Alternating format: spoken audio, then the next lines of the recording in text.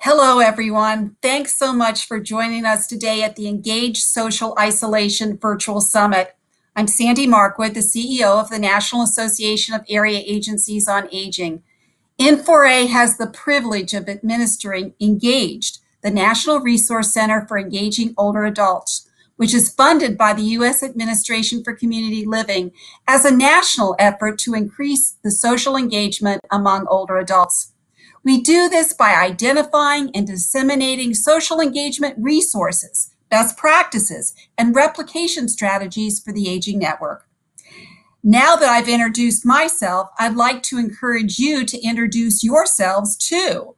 On the right side of your screen, you'll see a Q&A and Ideas tab on the conference platform. Please use the Ideas tab as a way to chat and engage with over 2,500 colleagues that are joining you on today's summit. Feel free to introduce yourselves there as well. There is also a Q&A box. During the moderated panels, you can type in questions. We're hosting this virtual summit today because we know the negative impact that social isolation can have on older adults. And we know that social engagement programming helps mitigate those effects. Social engagement has long been a critical area of focus for the Aging Network, and the COVID-19 pandemic has only increased the importance of and the need for social engagement programming. As a result of the pandemic, the Aging Network quickly adapted and revamped existing programming and launched new programming to help older adults remain engaged safely at home. And as the COVID-19 pandemic continues, the Aging Network remains committed to reducing social isolation through creative approaches. And that's why we're here today, to learn from and to dialogue with national experts and local leaders around the latest social isolation research and COVID-19 adaptations to address social isolation. We'll also be discussing the role of technology to foster social engagement. We'll have a mixture of PowerPoint slides and interactive discussions today, and I hope you're as excited as I am to hear the discussion and also to participate in it. Before we go further, I also want to acknowledge the engAGED National Resource Center's long-standing partners that have joined us in this work from our first grant, which started 3 years ago. They are Generations United, the National Resource Center for Osher Lifelong Learning Institutes, and Older Adults Technology Services, OATS. We were recently honored to receive a second round of funding from ACL, which will allow us to continue this work and also expand our partnerships. I'm excited to be joined today by so many amazing, innovative leaders in this space, but in particular, I'm thrilled to be joined by Greg Lynn. Greg Link is the director of the Office of Supportive and Caregiver Services within the Administration for Community Living.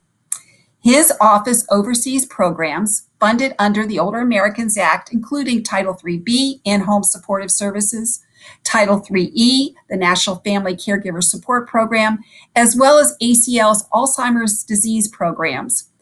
Greg and his team also provide general oversight and technical assistance to the Aging Network on a range of program areas. Greg's office oversees the cooperative agreement that funds the work of the engAGED National Resource Center. Greg, thank you so much for being with us today and for helping us to kick off the virtual summit. Greg?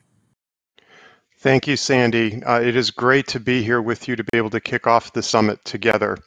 I want to thank everyone for joining us today as we focus attention on the significant topic of engaging older adults to combat social isolation and loneliness, particularly during the COVID pandemic. It is my pleasure to bring greetings from the Administration for Community Living, the Administration on Aging. We are so thrilled to see the number of people who have registered to join the session today. Indeed, over 2,500 of you have tuned in today to listen to what our presenters have to say. It just reaffirms how important this issue is to the Aging Network, to older caregivers, to older adults, and to family caregivers. First, I want to acknowledge the commitment so many have made to continue serving our communities during these unprecedented times. At ACL, we have been overwhelmed, but certainly not surprised to see how programs have adapted and responded to the COVID-19 pandemic. Combating social isolation requires a really thoughtful strategy to connect people. The Aging Network is well positioned to foster meaningful social interactions that help decrease social isolation because our folks are trusted and a known connection.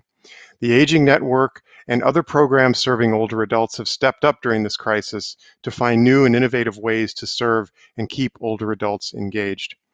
As you'll hear shortly from Dr. Holt Lundstad, research is documenting the toll of social isolation and loneliness on health. We are seeing that remaining socially engaged can help improve the quality of life for older adults and is associated with better health.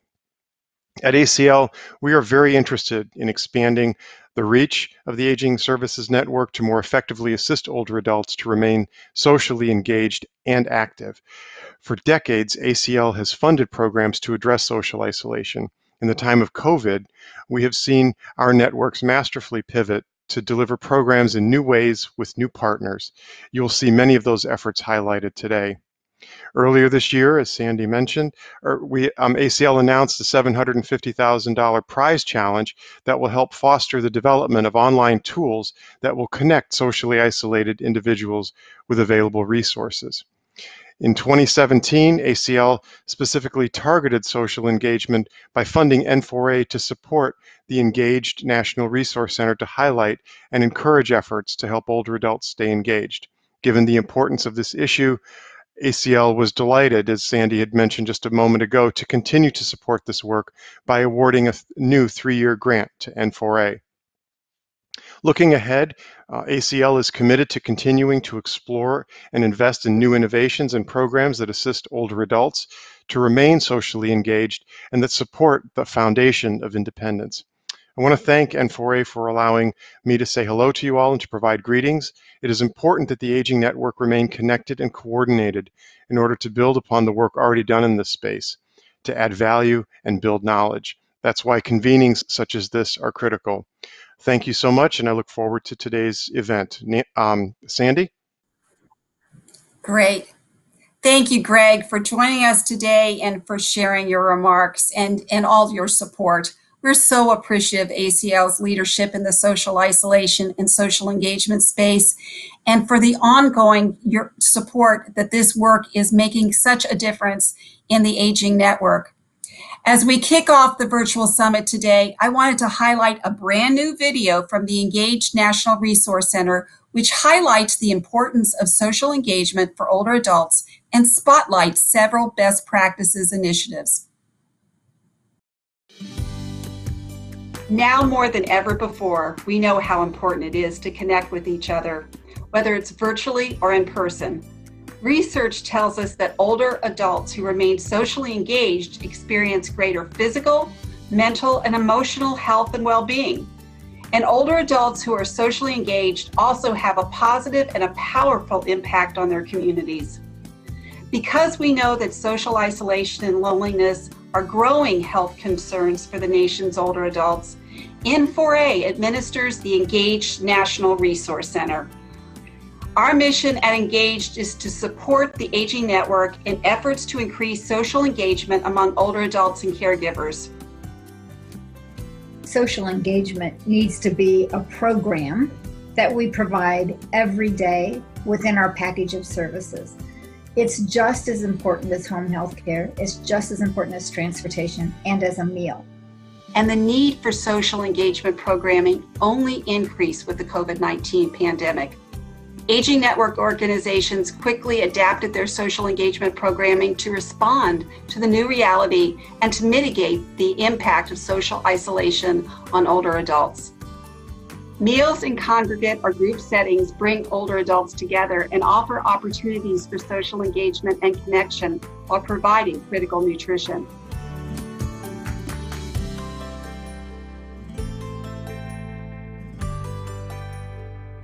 We see people driving up. We're able to give them other supplies. We've done masks, toilet paper, paper towels, sanitizer, activity books, coloring, drawing, markers, pencils. The Cowlitz Indian Tribe Title VI program also adapted programming to better address nutrition and social engagement needs during the COVID-19 pandemic.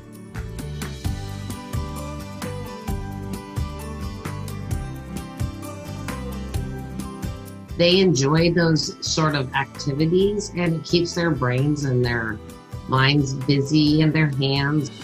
For many people, pets are part of their families and provide important emotional support and engagement. However, affording pet food can be difficult for people with low or fixed incomes.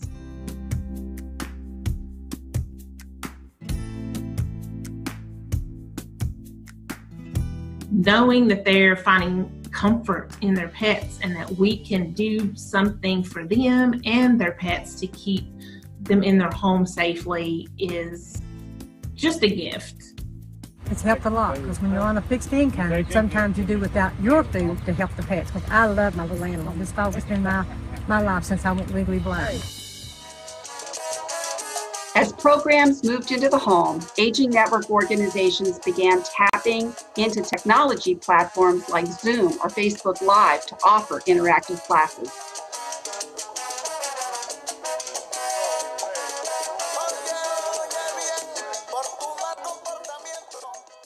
Having in the virtual media, it has been amazing, and you can see that they still have this engagement and they still feel this joy to join the class.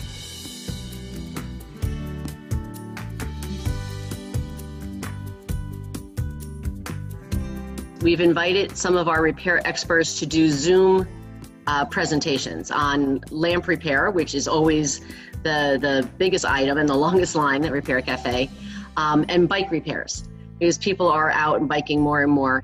One of the great things about this is it's given our seniors a way to show their skills, their talent, their ability to organize.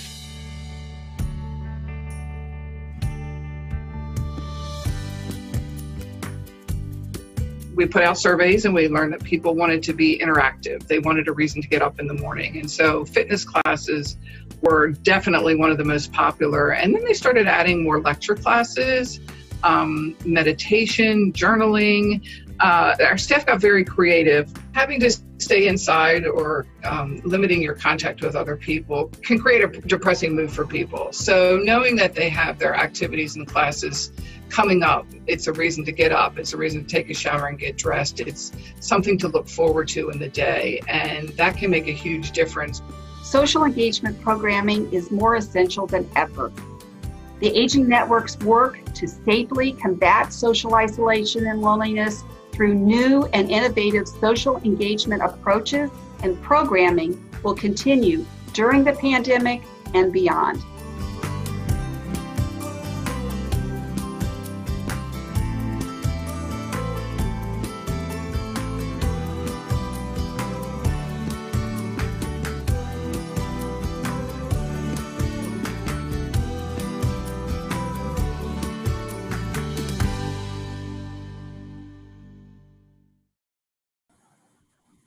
Great.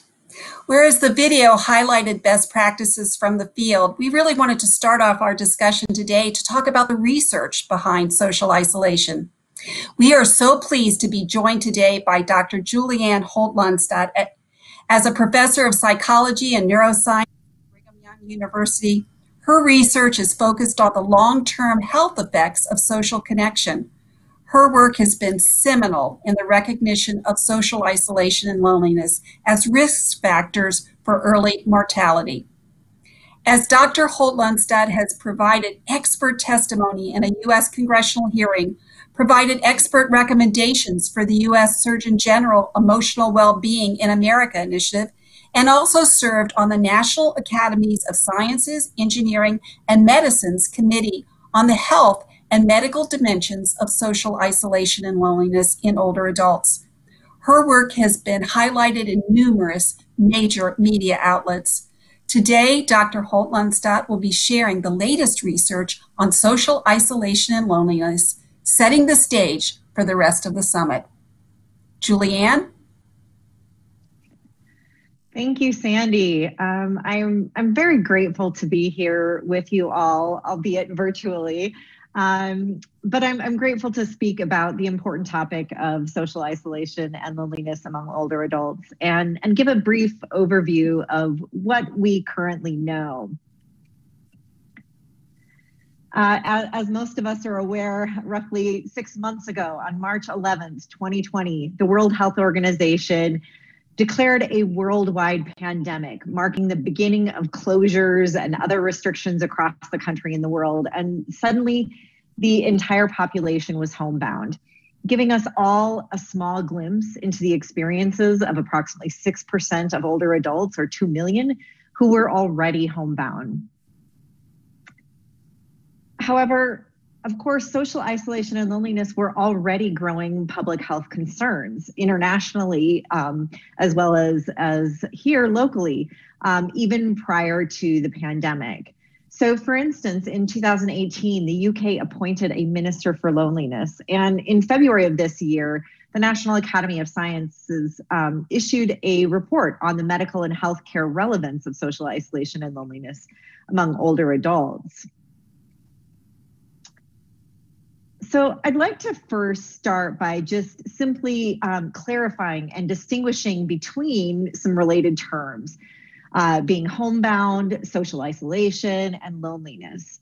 Social isolation is objectively homebound, I should start with, is never or rarely leaving the home over the past month.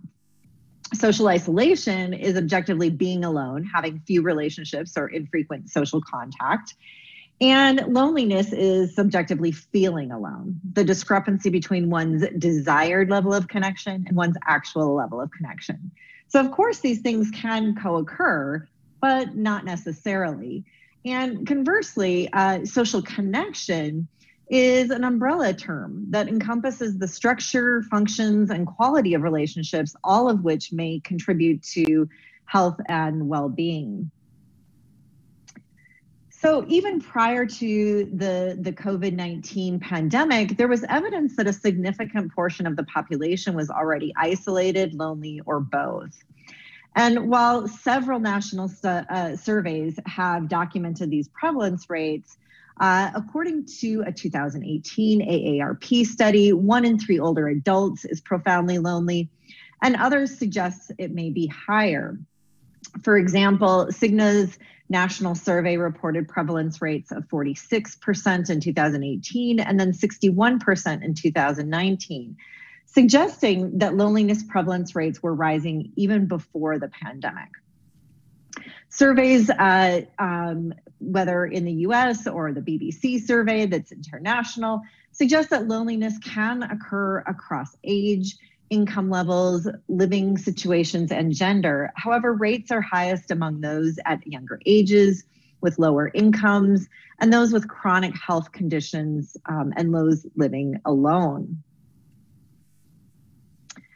While there are several indicators of social isolation, that objective indicator, one routinely collected in the US Census is living alone, which has been shown to steadily increase over time and certainly may be relevant in light of the pandemic and among high-risk populations. So how about since the pandemic? Since this time and the necessary stay-at-home and social distancing recommendations, of course, researchers are frantically trying to determine if loneliness is increasing, and if so, among what groups. And so some surveys suggest that 20 to 30% of adults surveyed report that they are feeling lonelier now than pre-COVID, while another recent study out of Florida State found minimal changes in response to COVID-19, suggesting some degree of resilience. However, in both cases, the samples were not specific to older adults.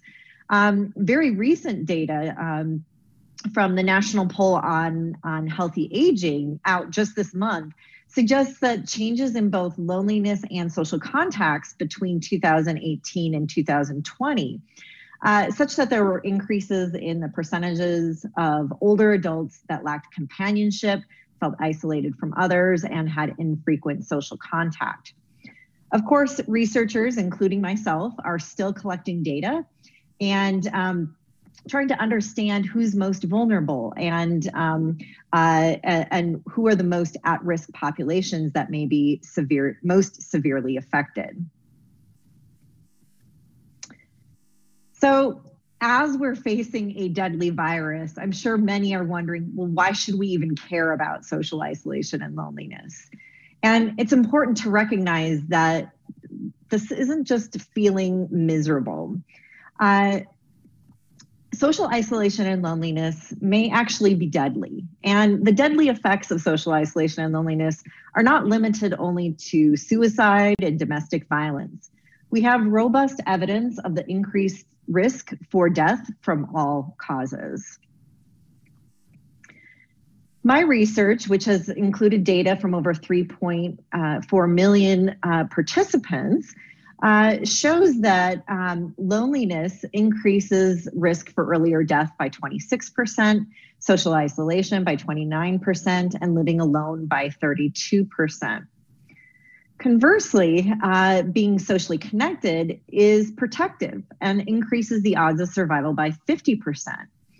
And across decades of research, we now have evidence that the health risks are comparable to other leading risk factors for premature mortality. We also have robust evidence across a variety of health outcomes. For instance, social isolation and loneliness impacts physical health outcomes, including increased risk for heart attack and stroke and type 2 diabetes.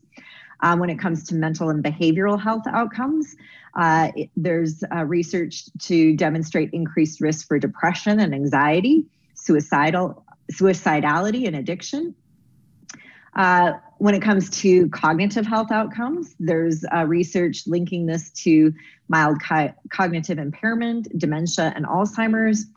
And social isolation and loneliness has even been associated with economic outcomes. For example, the recent AARP study found socially isolated older adults were linked to 6.7 billion in annual Medicare spending. And the economic burden of loneliness is likely much larger, given that it has been linked to greater workplace absenteeism, lower productivity, and lower quality of work, suggesting this has economic impacts as well. But of course, most of these outcomes I've just mentioned are chronic. And indeed, there are also some immediate effects of social isolation and loneliness. So first, we should be clear that the distress due to social distancing that many of us are experiencing is a normal response. Humans are a social species, and throughout human history, we have relied on others for survival. So proximity to others, particularly trusted others, signals safety. And when we lack proximity to trusted others, our brain and body may respond with a heightened state of alert. And this can result in increases in blood pressure, stress hormones, and inflammatory responses, which, if experienced on a chronic basis, can put us at increased risk for a variety of chronic illnesses. But among those with pre-existing health conditions, these changes in physiology and behavior could potentially exacerbate the condition, precipitate the onset of acute events, or hasten disease progression. The distressed feeling of loneliness is thought to be our biology signaling a need to reconnect socially. Just like hunger signals us to eat and thirst signals us to drink water, neuroscientists have argued that loneliness is a biological drive that motivates us to reconnect. So are we literally craving human contact right now? A recent study out of MIT found that 10 hours of isolation had a similar neurosignature as 10 hours without food, suggesting that acute isolation causes social craving similar to hunger. The immediate effects of social isolation related to the pandemic may also extend beyond mental health concerns to influence not only our biology, but also our behavior. For example, there's some evidence to suggest that this is resulting in increases in problematic behaviors, including substance use, poor sleep, and emotional overeating. Further, more than 2 million Americans purchased guns during the month of March, raising concerns for increased risk of suicide. This is particularly concerning as older white males are at increased risk for suicide. So what about susceptibility to the virus itself? Well, last month, a review was published summarizing 35 years of studies identifying factors associated with susceptibility to cold and flu viruses. In this series of studies, results showed that participants experiencing interpersonal stressors such as loneliness had a greater chance of developing an upper respiratory illnesses when exposed to cold viruses. This suggests that loneliness may potentially play a similar role in response to COVID-19. But both short-term and long-term public health concerns may emerge if steps are not taken to mitigate these effects. So during this pandemic, the challenge to reduce risk is exponentially compounded. If loneliness is a biological cue similar to thirst, we cannot access what we crave most. It's as if we are all incredibly thirsty, but being told that the water is not safe to drink. Thus, we are faced with the challenge of how to satisfy this biological need without close proximity to others. Of course, there's currently no pill to solve this problem. And although pharmaceutical approaches are being explored and researched, no one approach is likely to be the right solution for all, given the variability in underlying causes. Thus, tailored approaches are both needed and recommended by the National Academy of Science Expert Consensus Committee. So the challenge we face is, how do we stay socially connected at a distance? Well, if you're living with others, it's important to spend quality time and nurture these relationships, given the health benefits are linked to high quality relationships and interactions. But regardless of one's living situation, we can offer social support to others. Research demonstrates that the perceptions of availability of support, knowing you can count on others, can help even if no support is received. Further, giving support to others may have an even greater benefit than receiving support. Thus, supporting others helps both you and the other person. Also, we can express gratitude. Research has shown that expressing gratitude promotes social bonds, and it has been negatively correlated with loneliness. Research also shows that individuals who interact with people in their neighborhoods or spend time outdoors at least a few times per week were less likely to report a lack of companionship or feeling isolated. Importantly, each of these are things that we can do and others can do during the pandemic to nurture and strengthen our social connections and stave off loneliness. Recent data just released this month from the National Poll on Healthy Aging found that older adults who regularly engaged in healthy behaviors, including eating healthier, exercising regularly, and getting enough sleep, were also less likely to experience loneliness. During the pandemic, now more than ever, we're also looking to digital tools as a means of social connection. But what do we know about these approaches?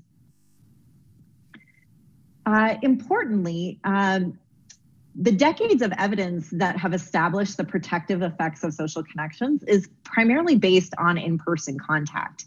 We currently have less evidence of the equivalencies of connecting via digital means. However, COVID-19 certainly points to a clear need for remote means of connection, and effective digital means of connection are certainly needed. So in collaboration with colleagues at UC San Francisco, we just published data, actually just out yesterday, on the experiences of older adults in the San Francisco area during the shelter-in-place orders during March and April. This was collected via telephone surveys among a small sample of vulnerable community-dwelling older adults. What we found is that most older adults use telephones as the primary means of connecting. However, 76% had little or no video contact, and 26% reported having no internet. This is noteworthy given the sample comes from San Francisco. Not a rural area, right? But what this data suggests is that many adults may not be using digital tools. So it's important when considering digital or other solutions that they're actually reaching those who may be in most need. Similarly, data from the National Poll on Healthy Aging suggests that the majority of older adults did not use video chat, and the use of video chat was unrelated to loneliness. This survey also found that 59% of older adults connected to friends via social media. However, those who used social media were more likely to report feeling isolated. Taken together, these findings suggest that we can't assume all social contact may be equally effective in reducing social isolation and loneliness. And further, we must also think beyond just access to digital tools. Our data also suggests variability among older adults. We can't assume older adults do or do not have access, feel comfortable, or desire to use social or digital tools. My colleagues and I recently conducted another meta-analysis focused on the effect of social interventions on medical patient survival. And this paper is currently under review for publication. It included 140 randomized clinical trials and over 50,000 participants. And what we found was that there was a 15% increase in survival among those receiving social interventions compared to those in control groups, and 32% increase in survival time. These suggest significant but modest improvement. Importantly, there was variability. So we conducted follow-up analyses to determine if there were consistent patterns in the types of interventions that were more effective than others. The only variable to consistently predict greater improvement in survival was whether or not the study reported improved patient psychosocial functioning.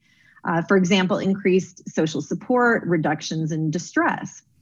Interventions that provided social support or resources but didn't actually test whether they improved functioning, or did so but improvement didn't occur, these did not improve survival.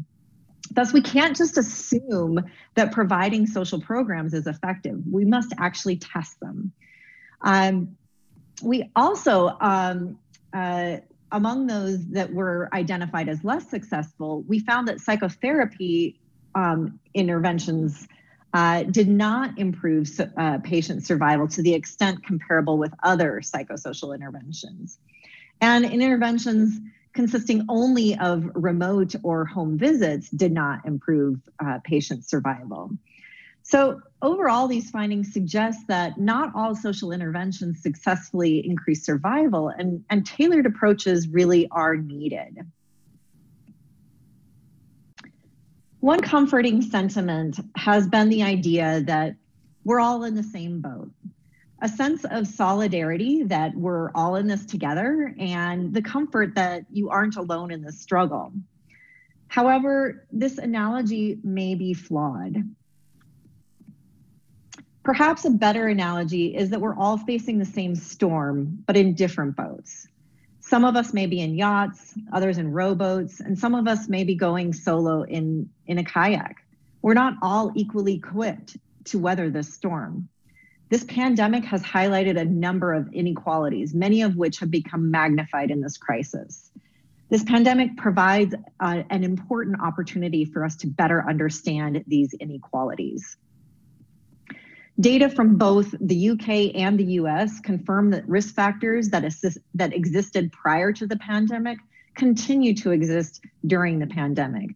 These include low income or education, unemployed, living alone, or poor mental or physical health, all consistently predicted higher risk. Clearly, continued prioritization of social isolation and loneliness is needed. I'd like to just conclude by pointing to the recent 2020 National Academy of Science report relevant to this topic, which is available to the public. This report had 5 goals. First, to develop a more robust evidence base. Second, translate current research into healthcare practices. Third, improve awareness. Fourth, strengthen ongoing education and training. And fifth, strengthen ties between the healthcare system and community-based networks and resources. This report also provided recommendations related to each one of these goals and is based upon the current available evidence and is certainly also currently relevant now. No one sector can solve this issue alone, but together we can begin to make the changes that are so clearly needed. Thank you. Thank you, Julianne. Your presentation was incredibly helpful in helping us set the stage and understand the latest research on social isolation and loneliness. With the research you presented as a backdrop, I would now like to turn to our first panel discussion today with local leaders and national experts who will be discussing how social isolation is being addressed, particularly as a result of the COVID-19 pandemic, as well as innovative adaptations to meet these unique challenges of our times. And please, if you have questions you would like to ask the panel to address, you can type them into the chat box. The panel will be moderated by Donna Harvey. Donna Harvey is the CEO of the Northeast Iowa Area Agency on Aging and currently serves as the second vice president of the NFRA Board of Directors. The Northeast Iowa Area Agency on Aging administers the National Resource Centers for the State Health Insurance Program and the Senior Medicare Patrol Program. She's also served as the State Unit on Aging Director and was a previous NFRA board president. Donna also serves on the advisory committee for the engAGED National Resource Center. Donna, I'm going to turn to you to provide opening remarks for the panel and to introduce the panelists. Thank you. And I'm so happy to be here today with so many experts around the table with me. Were we together like we would be in the past? So again, my name is Donna Harvey and I reside in Northeast Iowa, a pretty rural part of the country. I'm guessing not a lot of you have been in Iowa because that seems to be the typical response when I say where we're from. And no, we don't grow potatoes, we grow corn. So just to make sure you're clear on that. So what I would say is the past few months have really given us some great challenges. And I feel like at times we're the flying Walendas. We're trying to balance the safety of older people with the need for addressing social isolation. And I see some heads nodding with my friends. And so we have started out on a very basic approach in that we use telephone to connect with a lot of our consumers. And we set out and gave key questions that we ask every week. The first one was, do you have technology in which you connect? And then the second question is, and to whom do you connect?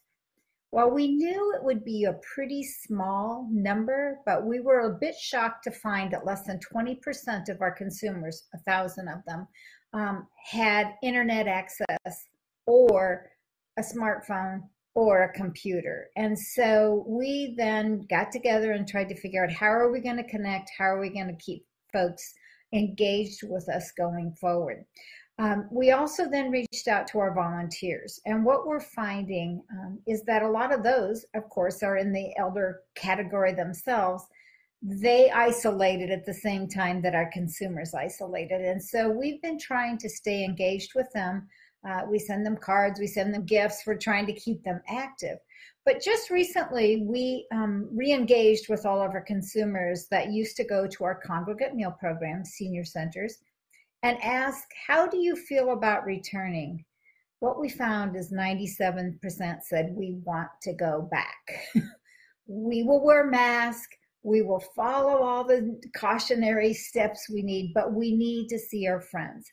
My mother's 84, lives in a very small town in Iowa, went to the senior center every day. She's on the board. She has a pretty important role. And she said the same thing. They are now gathering to do socialization, not eat. So I think we need to listen to our consumers at the same time. Again, that flying Wallenda approach to what does that look like. We have engaged in a technological manner with our consumers differently. We've been holding Facebook Live. We hold 2 a week. One is evidence-based, and we work very close with our friends at NCOA to make those adaptations. And the other is an education. So we have done things like how to plant a container garden, how to use your refrigerated items and to read the dates, and what can you do to create recipes. So we tried to think about things that they would be facing in their daily lives and how can we support them in that. We've been holding conference calls because not everybody has Zoom. And those have been really successful with our caregiver support groups. And as we proceeded through the days, what we found is our caregivers were incredibly isolated and feeling the extra burden. And so we have implemented the use of GrandPads. The reason we like that platform is it's on a cellular base, not internet. And so in our most rural areas, we've been able to connect everybody. And one of the nice stories I like to tell is that we had an older gentleman call in tears saying he was able to see all of his children on his birthday, and he had Parkinson's. And he said, honestly, I've not done that for the last several years. So I think, there are some silver linings in all of this that we need to capture and carry forward. So the other piece I'll tell you, we are very blessed. We have received the National Resource Center grant from ACL to support the SHIP program and the Senior Medicare Patrol, or SMP programs. And so our staff have been very busy trying to modify, as we get ready for the enrollment for Medicare upcoming, how do volunteers engage with consumers to make those critical enrollment choices for Part D and for and to review their current coverage. And so they have spent a lot of time researching and finding ways on how do you protect your own phone number when you're making calls from home, going through, I think it's a Google product. And also then the same thing, if you have to ship materials, how can you do that from a home base and protect your identity? So they have put together many products. You can see those on both the Resource Center for SHIP and SMP. Some of those are front-facing. I think ACL also has those on those websites. But that's an ongoing challenge to us as to how do we adapt those programs, like all of you, so that we stay engaged with everybody to keep them healthy, and they love those phone calls every week. So I will say that's our most successful. And now I want to turn to our 4 friends here to let them talk about their approaches, and then we'll get some time for some question and answers. So I'm going to start with Sue Lackenmeyer. Sue is the State Program Coordinator for the Maryland Living Well Center of Excellence. I love that name. It's so positive, so good for you. And that's a division of the MAC, Area Agency on Aging. They've received funding from the AARP Foundation to work with Texas A&M researcher Matthew Smith, and have developed a validated social isolation risk screener. And it actually connects the zip code with the resources available. So I can't wait to hear more, Sue, about how that works and how we might steal it across the nation. And then we have Elizabeth Pulaski, who's the National Director of Tutoring Partnerships and Expansion.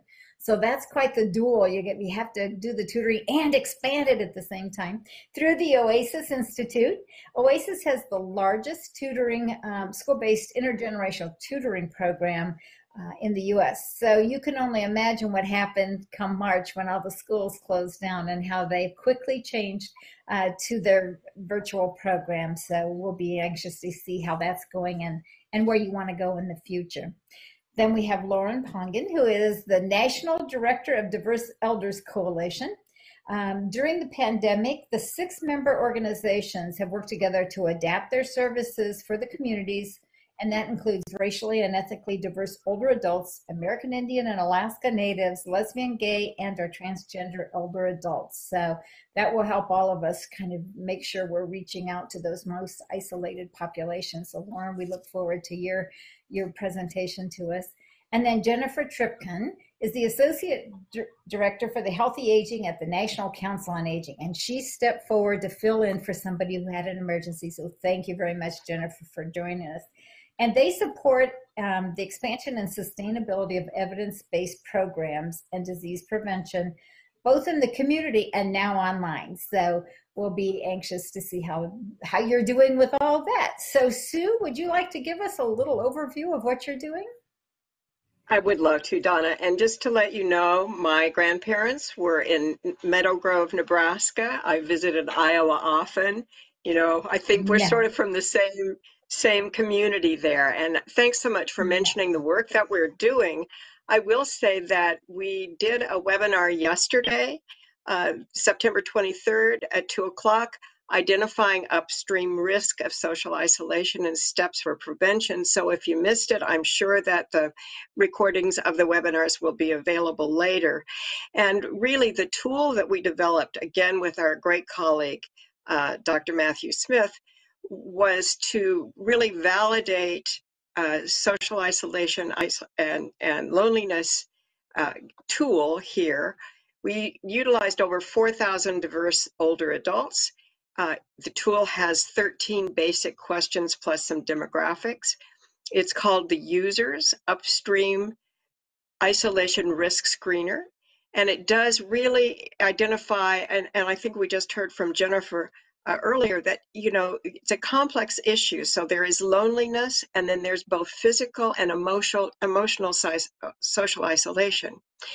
We are thrilled in that recently through the research, we've been able to sort of narrow the questions down to 4 key questions for the initial screener. And then if someone does respond positively at risk under those 4 questions, you would go ahead and trigger the other questions for more details. The back-end algorithm really triggers over 40 different programs and services in 11 different domains. And you're right now it's linked to the elder care locator for zip code, but again, a lot of the information can be tailored. It's something that people could take on their own, but it's much more effective if it's done in connection with someone who's working with them. So really an important program. And during COVID, you know, we did a number of different things. The Living Well Center actually was asked by our Maryland Department of Aging to stand up a caregiver command corps to really link older adults and people with disabilities who needed services during COVID. In other words, somebody who maybe their caregivers were missing, maybe they didn't need a caregiver up until then, all kinds of things. And so that's still running. We really did literally link people to a myriad of services, including volunteer caregivers. And the most requested services, and I think most of you will really relate to this, of course, home delivered and shelf-stable meals, transportation, telehealth, access and training. And I think we've heard that, you know, throughout the conversation already this morning, how tremendously important IT connectivity is, regardless of where you are. And again, I'm on the lower shore of Eastern Maryland now. And so, you know, I understand rural, that's the kinds of communities we have over here. So our partner really to do this command center was Eagle Force Health, which is a national web and mobile platform. It assists patients to track their own medical information. It provides evidence-based approach that ties both clinical and community so that you're really treating that entire patient and their needs. And so that's really been an important component for us. As you know, we're a AAA, and then Living Well is under that, and Leanne Eagle and Eagle Force have really been working on this IT connectivity. It's so critically important. They've been working to build 5G phones and tablets that have a wide array of resources on them, including telehealth connectivity, including patient monitoring if it's needed, if it's something around blood glucose levels or other things, the ability to actually access some of our evidence-based programs, unlimited text and phone data. The tablets can be ordered and reimbursed through physician practices, but we're really looking here in Maryland at piloting it with our AAAs, developing it so that they can put it out on loaner while they're delivering evidence-based programs and some of the services, and then bringing those back. And it's really got an affordable price to it. So we're really excited about that. And really, it's a program that we're, as I said, piloting here in Maryland, but Oregon and Western New York are also onboarding into the system. So we're really excited about this potential. And it's pretty clear we are not going to go back from virtual. We're going to need it from now on, even though it may not be our ideal way. Sounds great. If you look in the questions, they're coming in for you, Sue, so we'll get to those later. So Elizabeth, can you bring us up to speed? Absolutely. Well, first of all, thank you so much for having me as part of the panel. What an honor. So just a little bit more background about OASIS, as we are a national nonprofit promoting healthy aging through lifelong learning, active lifestyles, and volunteer engagement for older adults. And as Donna mentioned, I'm in charge of our biggest volunteer program, which is in our intergenerational tutoring program. We have about 5,000 tutors across the United States in 82 different school districts. It's been successful for 31 years. We are an in-school program. We pride ourselves on getting those older adults out of their homes and into the school districts, at least once a week. They spend their hour with their child and, get to know the community and get to know the school a little bit better too. So, again, we are in-school program utilizing the magic of real books and intergenerational connections. So when something happened, when COVID happened and we had started the longest spring break ever in March, we quickly had to figure out a way to keep our OASIS tutors active and engaged. Again, part of the concern was they didn't have a chance even to say goodbye to their students. They were very active and in the community. Then all of a sudden, the world just stopped.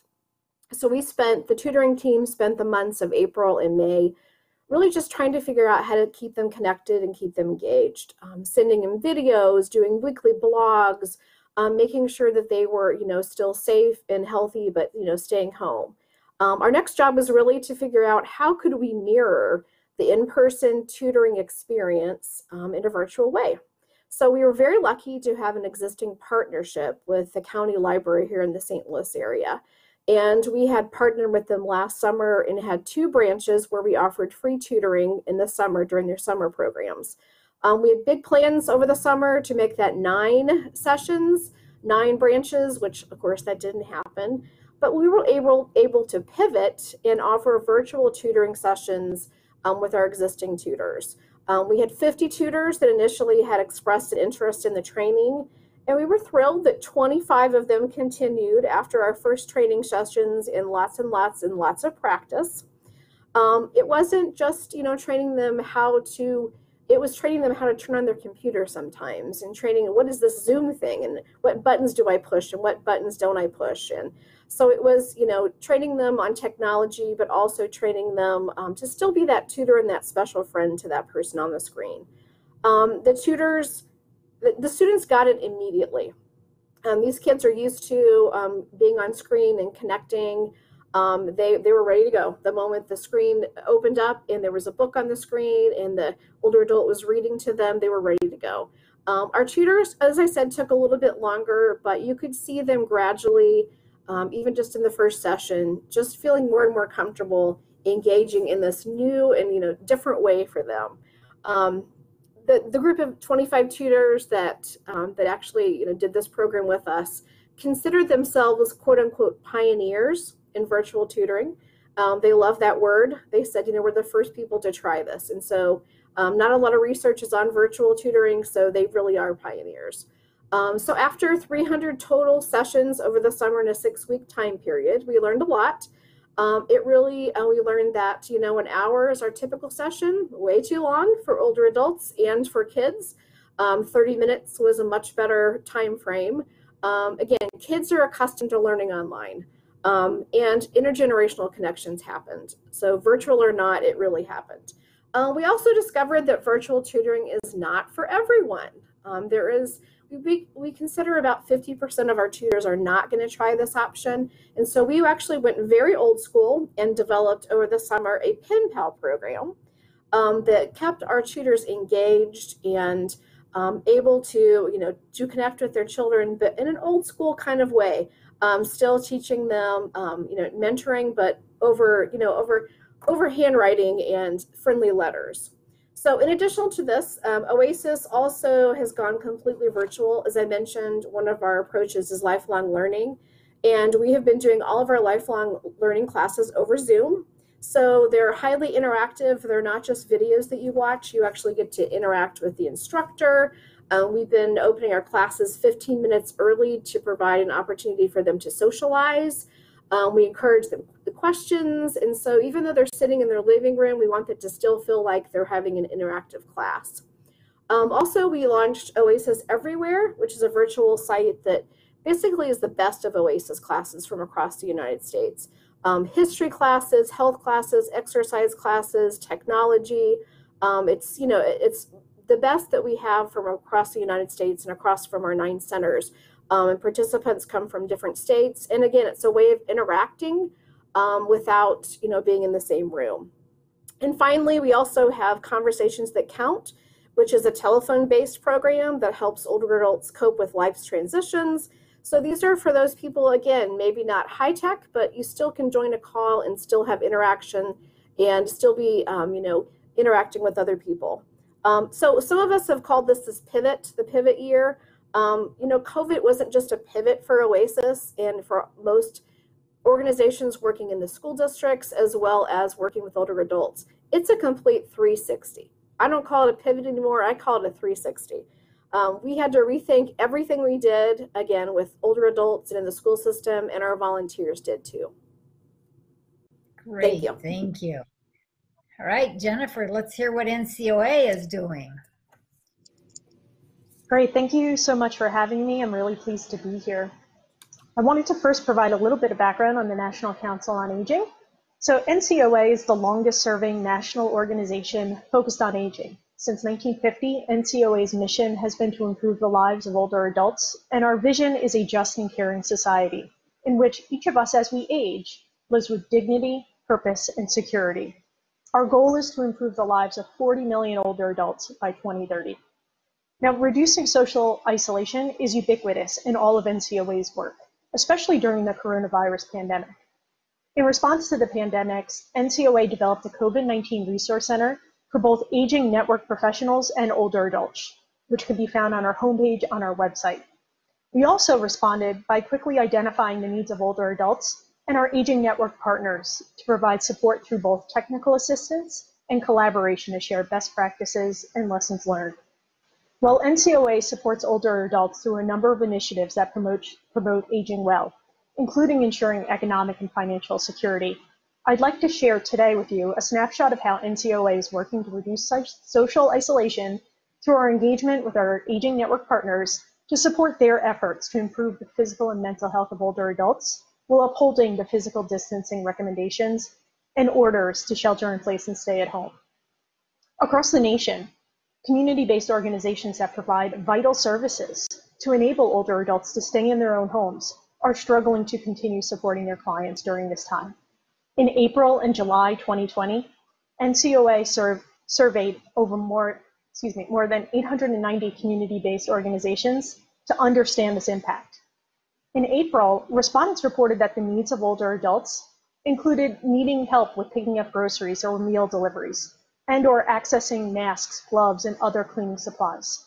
In July, interestingly, the needs of older adults had shifted from food and supplies to primarily staying socially connected. As expected, most community-based organizations reported a halt in in-person programs and services, such as health promotion programs and congregate meal services. Not only are organizations reporting a loss of revenue and workforce, but the volunteer network that organizations rely on for the provision of many services has been reduced significantly. Now, despite these setbacks, community-based organizations have responded to the needs of their community by increasing home-delivered meals and take-home meals, and more than 90% of organizations have reported that they are now delivering services online or by telephone. For example, a 2018 Administration on Aging Nutrition Innovations grantee in Atlanta has created a cafe through a connection with their food bank and local hospital. It provides nutritious food, chronic disease self-management, and nutrition education to enhance their communities and employees' health, reduce healthcare costs, and reduce social isolation. The National Council on Aging is home to the National Institute of Senior Centers, otherwise known as NISC. NISC supports and strengthens the nation's 11,000 senior centers through best practices, professional development, advocacy, research, and national standards and accreditation. In response to the pandemic, NISC has reached out to the senior center professionals to gather operating ideas during the crisis.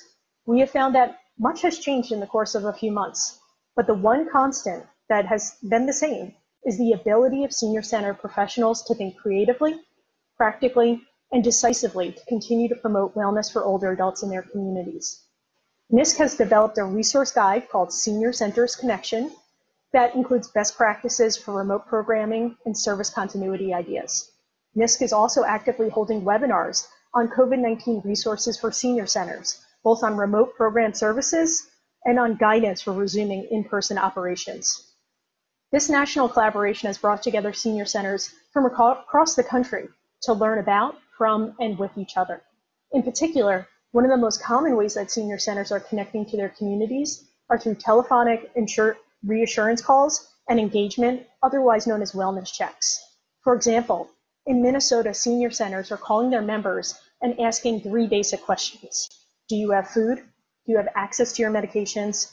And do you have your critical health issues met?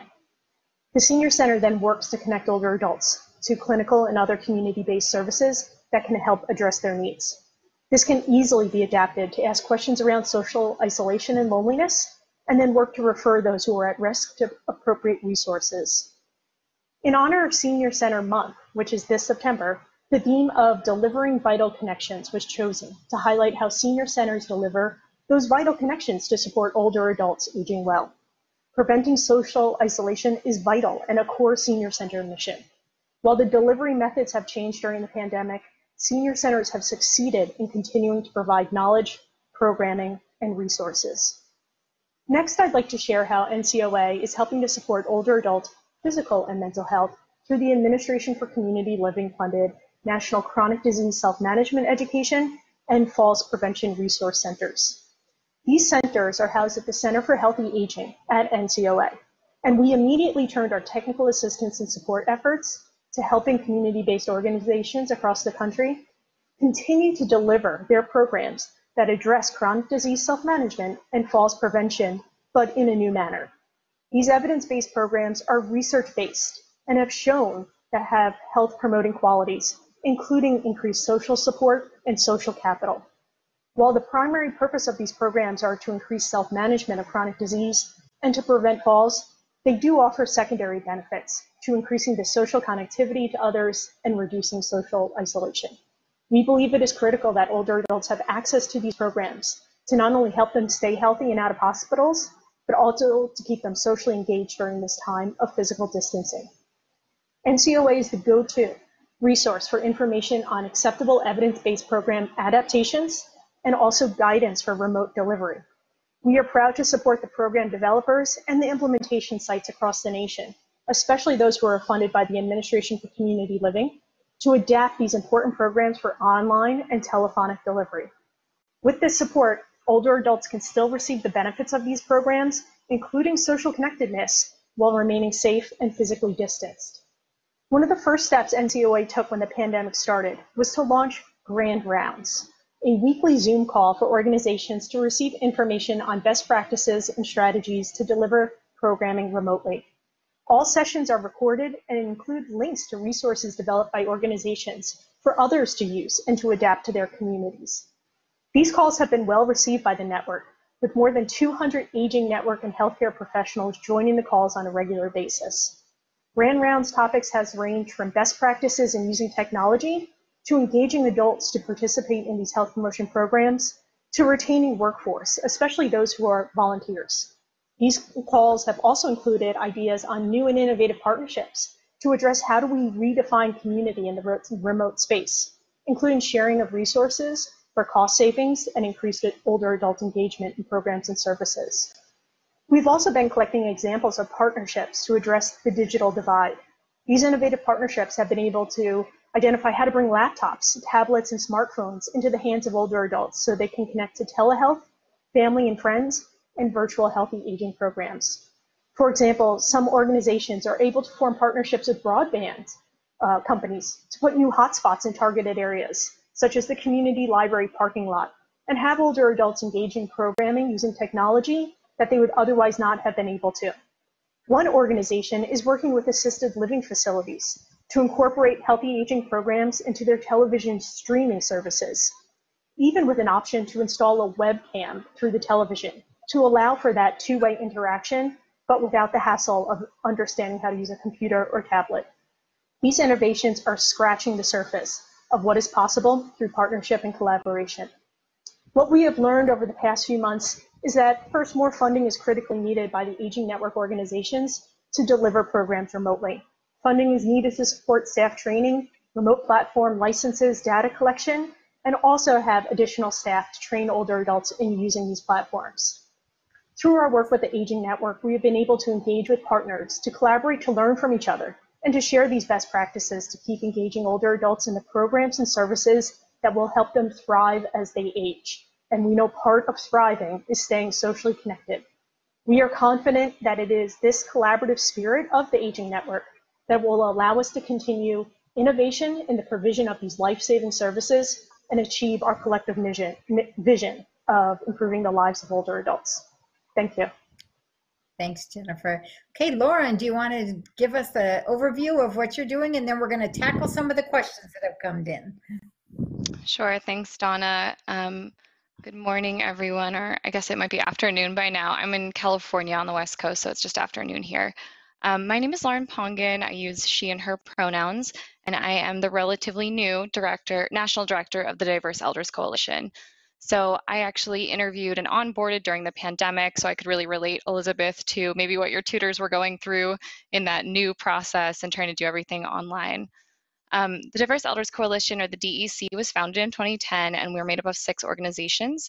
So I will read those for you. But the National Asian Pacific Center on Aging, the National Caucus and Center on Black Aging, the National Hispanic Council on Aging, the National Indian Council on Aging, SAGE Advocacy and Services for LGBT Elders, and the Southeast Asian Resource Action Center.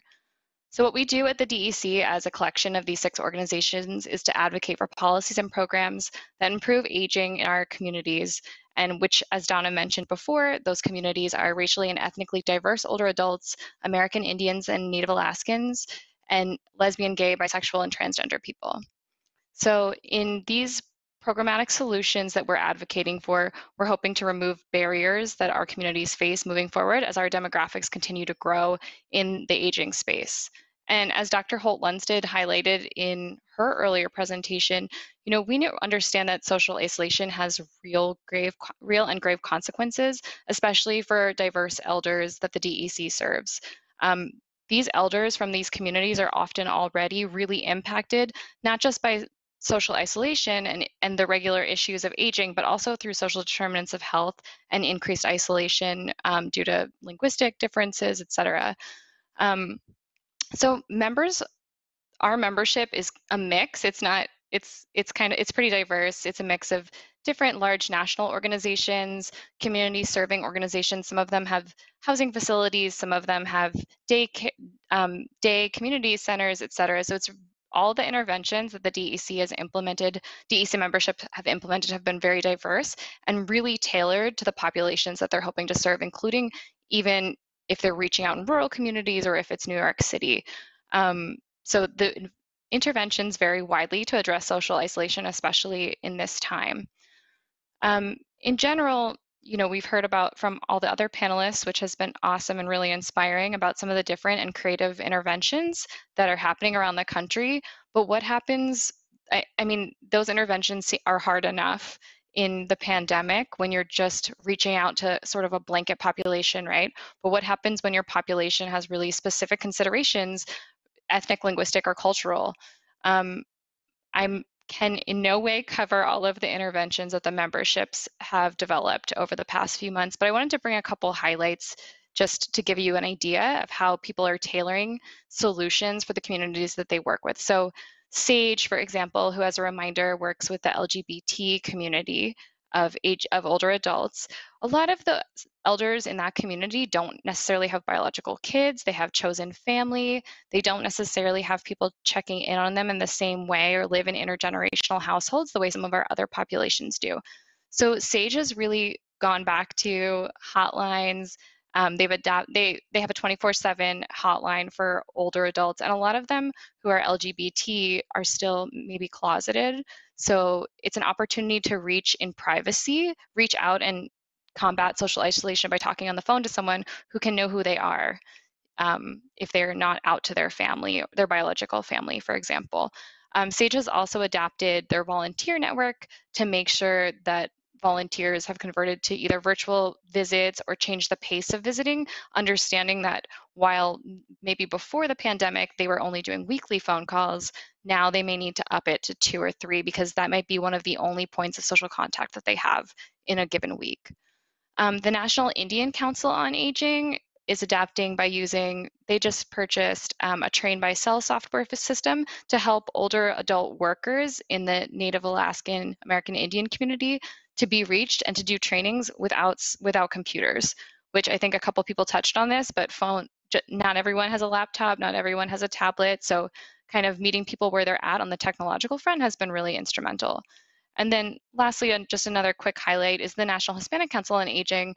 They've totally shifted to teletown hall for providing regular community updates. And it's great because it's a way to have that two-way interaction. And then also you can bring in important speakers that people want to hear from. So they invite policymakers, community leaders, medical providers, and they can tackle all sorts of issues and questions that are coming up. I know they recently did a presentation and published a blog on how to decipher the difference between influenza and COVID-19 symptoms.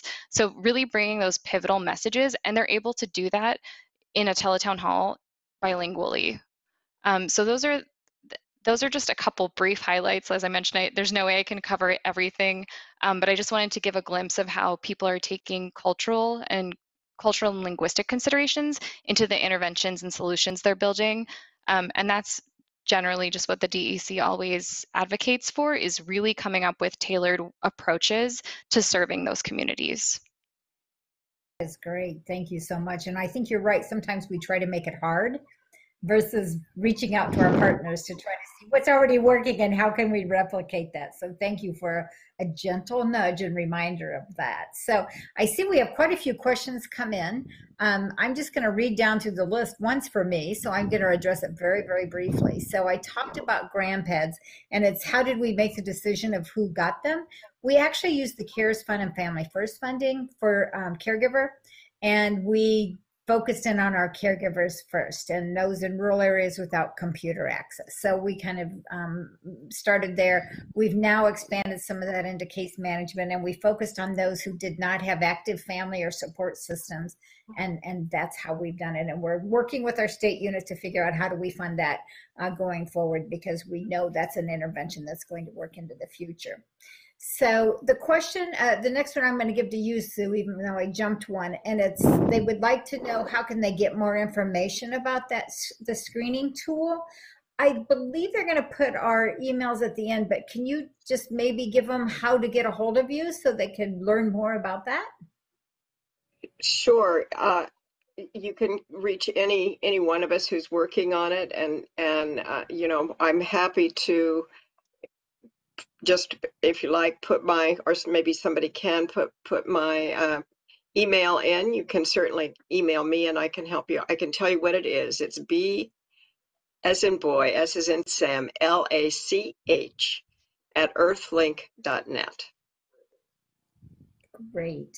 Thank you. I think that's one that we're all going to want to see at some point and build into our program. So get ready. You could be inundated with emails. So I like this one. What is your best creative idea for senior volunteer engagement that is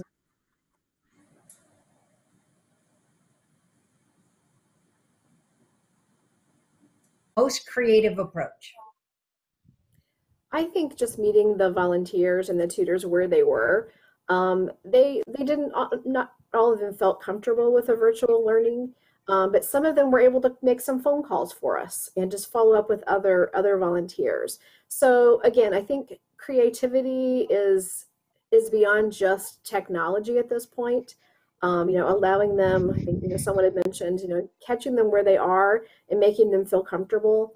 Not everyone's going to feel comfortable on the phone or on a computer, but we found some ways to adapt to some of our volunteer programs that were in. They were actually doing emails and reminding people of classes. Now they're doing the same thing with a phone call. So, and sending Zoom links out. So they've learned from that process too. So creative, I don't know, but that's what we've been doing. Yeah. It works. That's the important part. So Lauren, you offered several, but do you have any others in your pocket that you want to share? Yeah, I guess I would like to go into a little more detail about SAGE. I think that they adapted their programs really interestingly.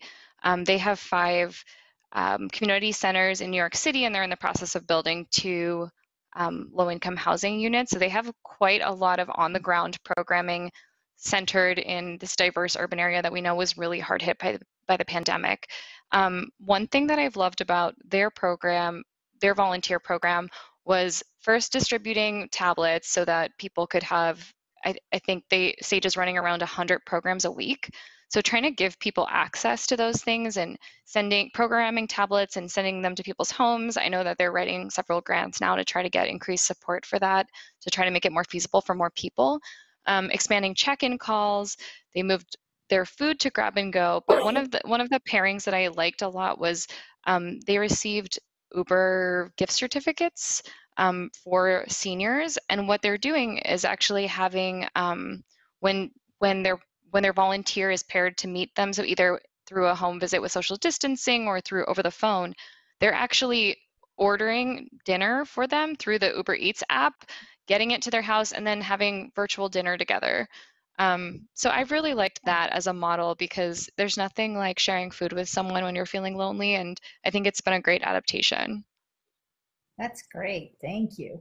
Jennifer, anything creative you want to share that you've heard? You've shared some in your presentation, but anything else that you can think of?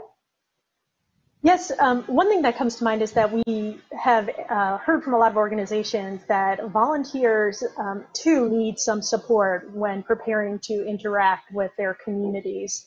And just like we've heard from the time and kind of the time and kind of tediousness it takes to help older adults, get enrolled into a program and get used to the technology, that our volunteers need that as well. Those who are leading a program, those who are doing the wellness calls, that we need to offer support for them as well, and opportunities to be comfortable with technology or the telephone. And there have been some creative ideas such as mentoring. So someone who is a fairly proficient technology user can be paired up with a volunteer who is a little less comfortable, and they work together in the beginning to increase that comfort level. There are practice sessions where leaders of programs, these leaders are often volunteers, can actually practice delivering a program over the technology to try to work out the kinks before actually delivering it to those older adults in the community. So I guess our lesson learned would be that just like older adults need support in getting enrolled in programs and actively engaging, that those volunteers too need that same opportunity and support. So having that ability to support them is important as well. Very good. Thank you. And Sue, any ideas, thoughts you want to share, tidbits?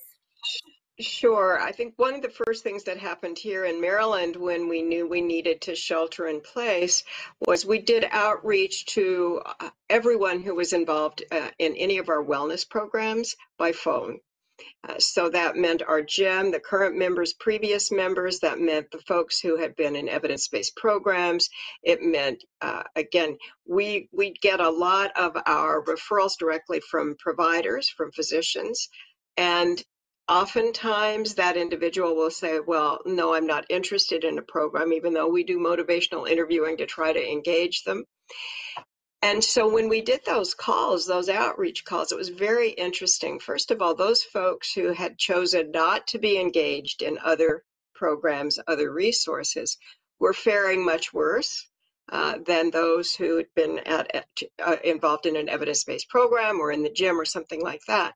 But one of the key findings, we would reach out and do the social isolation screening with folks, and the individuals who had been connected through various services indicated they were so thrilled to actually go through those questions because it made them understand it was the times that we're in, not them, in terms of really feeling socially isolated. And part of, of the tool really also has steps in it, not only connecting you to resources, but steps you might want to think about taking on your own as well. So that I think was really helpful and certainly rewarding to all of the outreach team that did it. And I think we're all searching for what is normal in our life. So that's Yep. interesting and eye-opening. So good for sharing that. So we only have 9 minutes left. It doesn't seem like long, but by the time we all talk a couple of minutes. So the question that I'm going to ask you next comes from someone that just said they're having a difficult time finding the socially isolated. What is a good outreach tool, or maybe even how do you define that so you know what you're looking for? So anybody want to start in first, and then we'll just go around the circle? I can offer that. I think, before I came to the Diverse Elders Coalition, I come from a history of working in the Asian American, Native Hawaiian, and Pacific Islander community, and working at direct service organizations. And direct service organizations, especially ethnic linguistic specific ones within a certain geographic area, they know their people, and they will be the ones providing services, and they're the trusted organization. They're the gate, not the gatekeepers, but they're the sort of entry point to public benefits, to healthcare, to enrollment, to any variety of social services. So I think especially for programs that are looking to better serve diverse communities, meaningful partnerships with community-based organizations that serve those organizations are a really great starting point for reaching them. And when I say meaningful, I don't just mean a diversity sort of check the box, we're serving this community. It might require sharing resources. It might require writing them into grant proposals, doing the extra work to hire staff that reflects the community, providing meaningful language access, both in translated written materials as well as having interpretation. So I think I would highly encourage, if you're looking to expand your programs and engage those constituencies, really look out for meaningful partnerships with the CBOs that are providing services already. Very good, thank you. Anyone else have anything to add to that? This is Sue. I want to just echo exactly what Lauren said.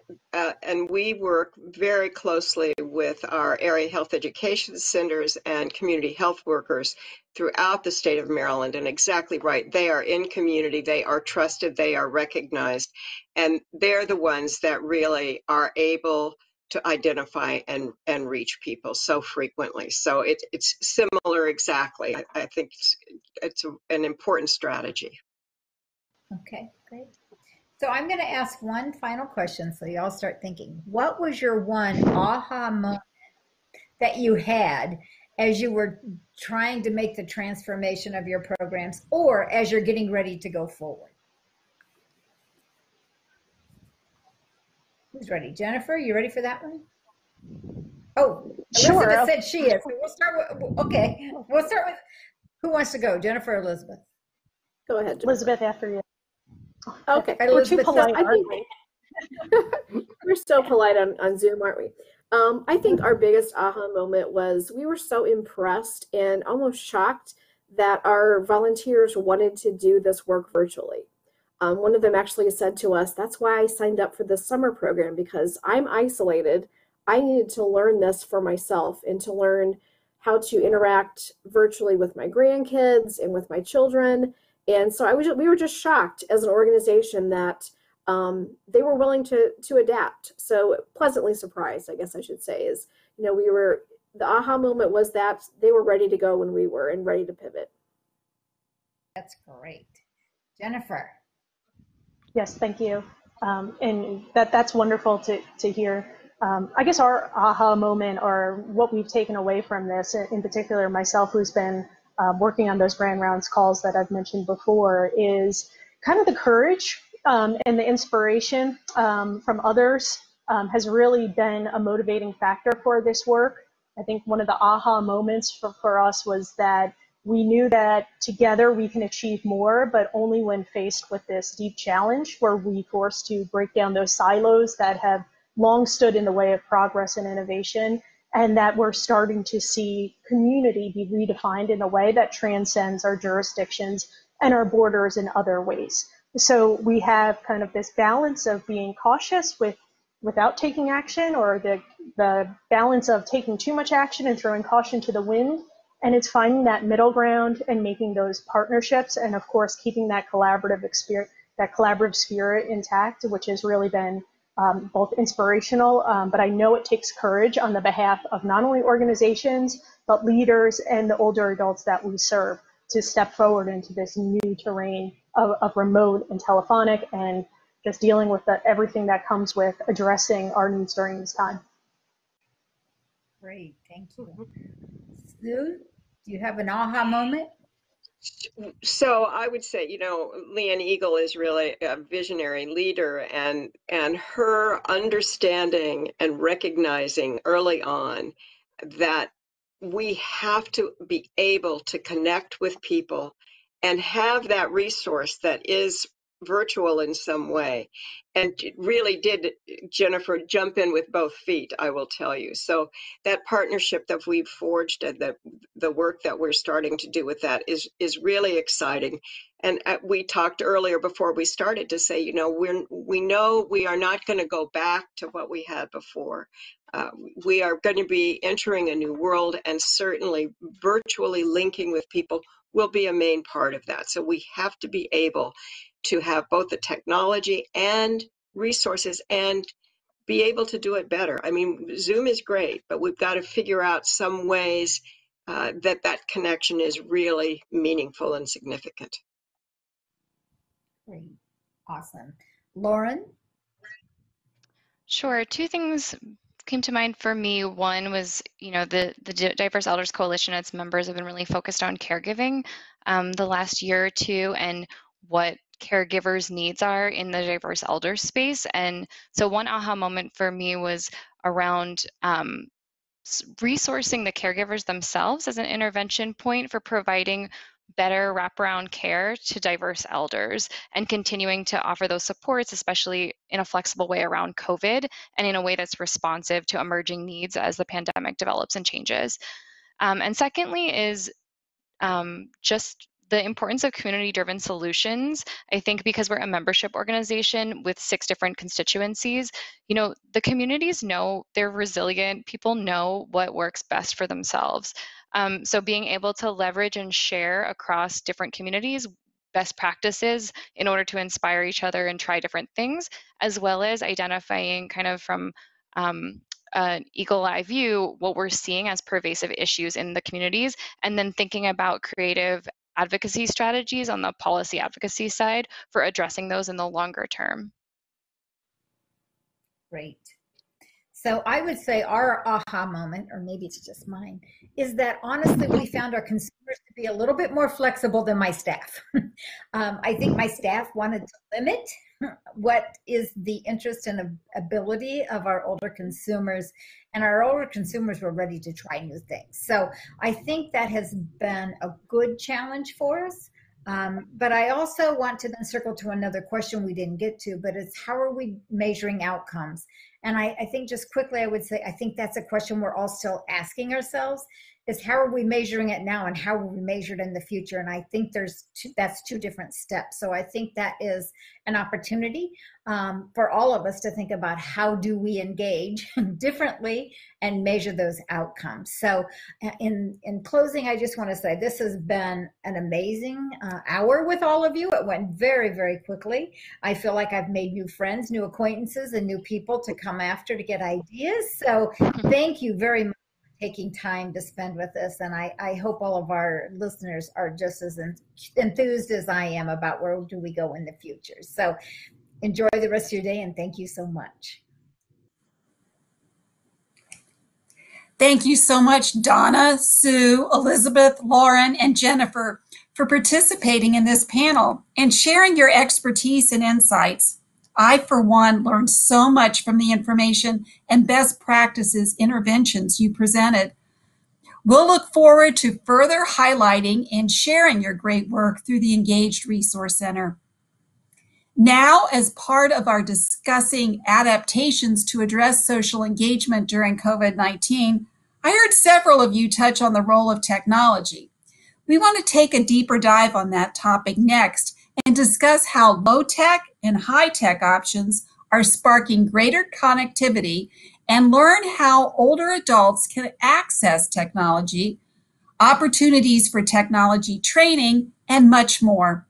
Again, if you have questions you would like to ask the panel to address, you can type them into the chat box. This panel will be moderated by Lori Gerhardt. Lori is the Director of the Office of Interagency Innovation at the U.S. Administration for Community Living and has been at ACL since 2007. In her role, Lori facilitates and develops partnerships with other federal departments and HHS agencies on innovative activities, policies, and technical assistance to advance federal resources to address social determinants of health, and is spearheading with ACL colleagues a stakeholder group focused on social isolation. Lori, I now turn it to you to provide opening remarks for our technology panel and to introduce the panelists. Well, thank you, Sandy, and good afternoon, and welcome to our session to share information on how technology is fostering engagement during the coronavirus. The coronavirus has forced us to rethink how we engage in routine activities, and technology has been a solution. Although many of us, it's a new thing. You know, we're not familiar with the technology devices, and sometimes there's features built into them that we don't know about. So we've got some exciting information to share during this panel. And first, I'd like to talk to you about the partnerships that we are engaged in to address social isolation. So earlier today, you heard from my colleague, Greg Link, about our investment in engAGED, the National Resource Center for Engaging Older Adults, led by N4A. In addition to this investment to address social isolation, through the CARES Act, we issued Aging and Disability Resource Center No Wrong Door System grants to states and territories to build partnerships with colleagues to increase access to assistive technology, address social isolation, facilitate care transitions, and serve older adults and people with disabilities in this new environment.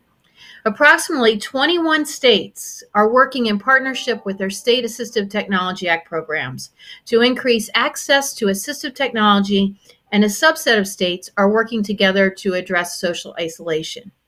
Two states that come to mind are Virginia and Connecticut, and I'd like to share a little bit of information about the strategies Connecticut is using. Connecticut's CARES Act Stay Connected program is a collaborative effort led by Connecticut's No Wrong Door system and includes the Connecticut State Unit on Aging, Connecticut's Tech Act program, 5 area agencies on aging, 5 centers for independent living, 3 assistive technology partners, and Quinnipiac University School of Nursing.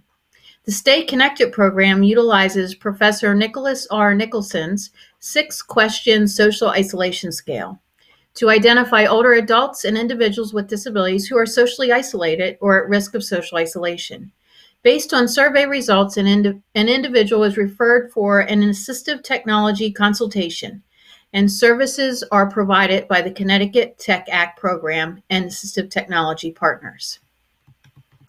These no wrong door systems, and this is just one example of many, the innovations have been amazing that the states have engaged in, along with the area agencies on aging, centers for independent living, and all the local partners.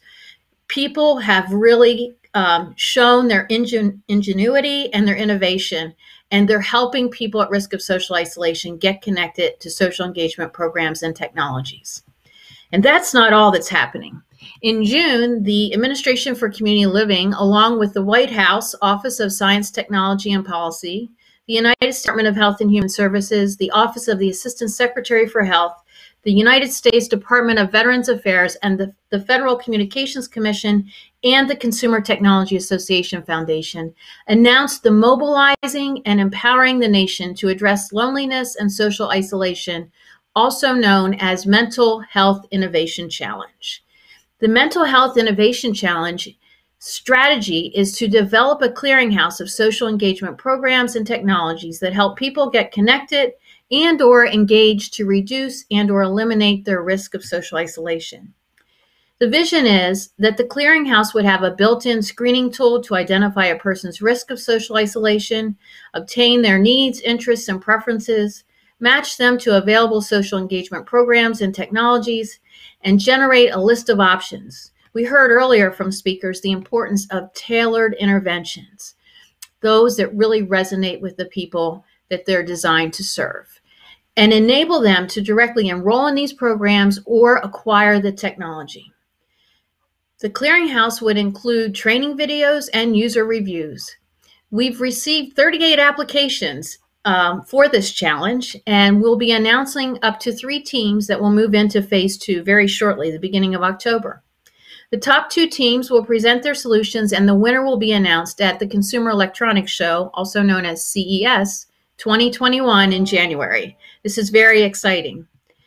In addition to this work, we've been working with organizations addressing social isolation, like the National Association of Area Agencies on Aging, N4A, Advancing States, AT3, the State Assistive Technology Act Programs Technical Assistance Resource Center, the Consumer Technology Association Foundation, the National Council on Aging, the AARP Foundation, the Colorado Center for Inclusive Design and Engineering, the Meals on Wheels America, Leading Age Center for Aging Services Technology, the Georgia Tech Pass It On Center, and the Older Adults Technology Services.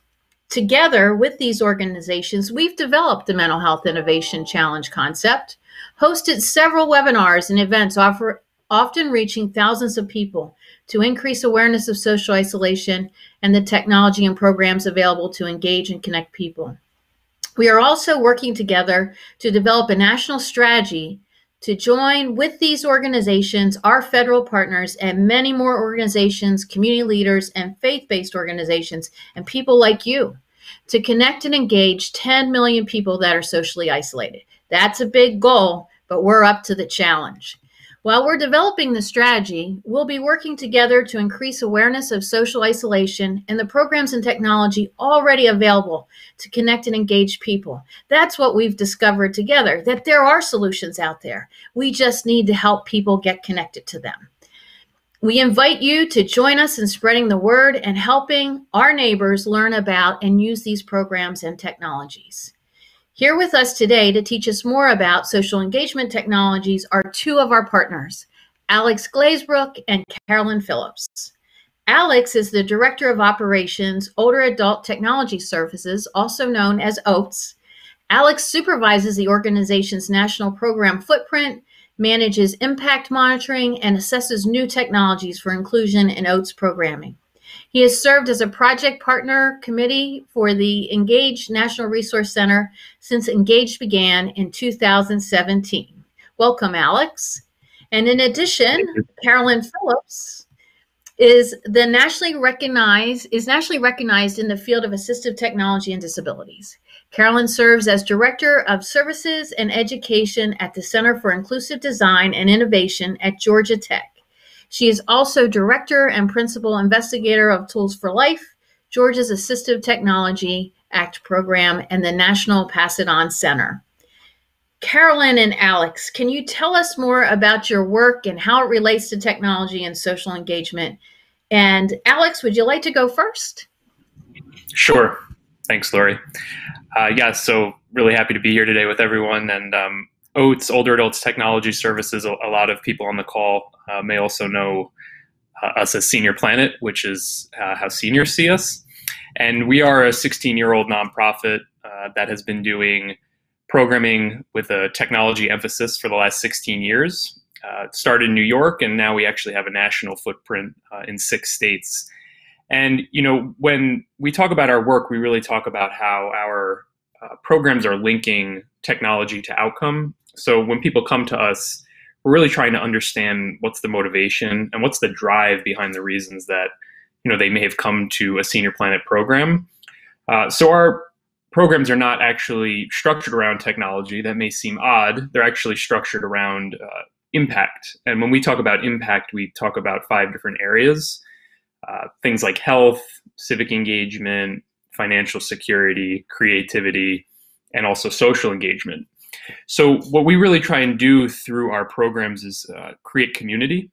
And we do that historically. Before COVID, we were doing all of that in person. So another sort of misconception of our work is that we were doing a lot of work online prior to COVID, but we weren't. We have a pretty robust website, but other than that, our programs were actually all done in person in small groups of 8 to 14 people. And as COVID sort of has changed everything for everyone on this call, and the last session had a lot of information about what the implications are of those changes, we've really tried to maintain what we really see sort of the backbone of our work being, which is the building of community. So we're trying to do that online now. It's tricky, right? Because a lot of the ways that we were fostering community is by face-to-face interaction. So since March, we've taken almost our entire program catalog online.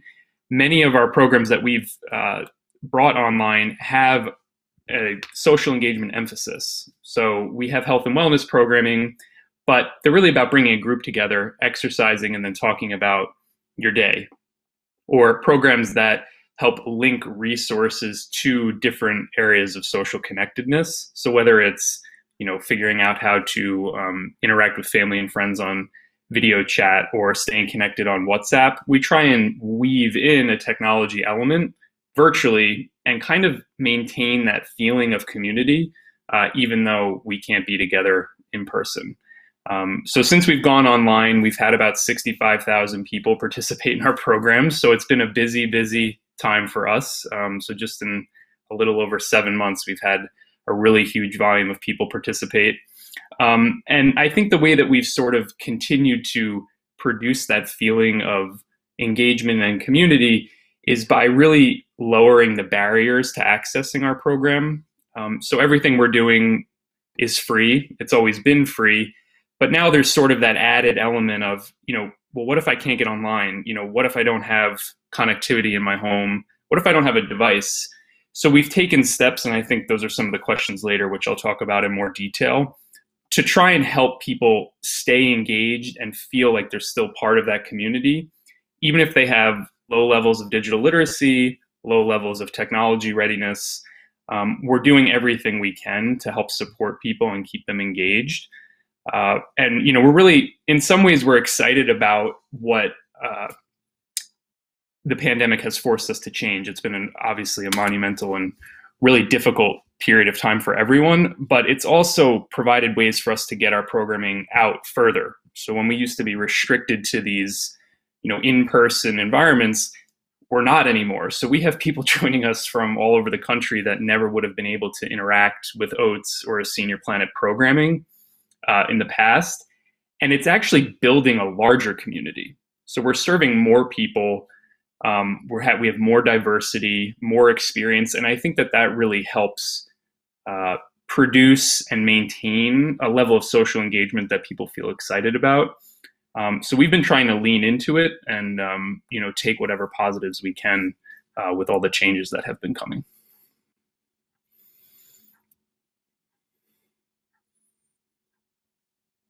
I think you're muted, Lori.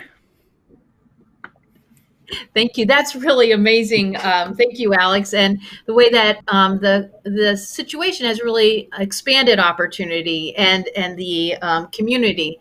It's very interesting. 65,000 people in 7 months. Wow, that's program growth for sure.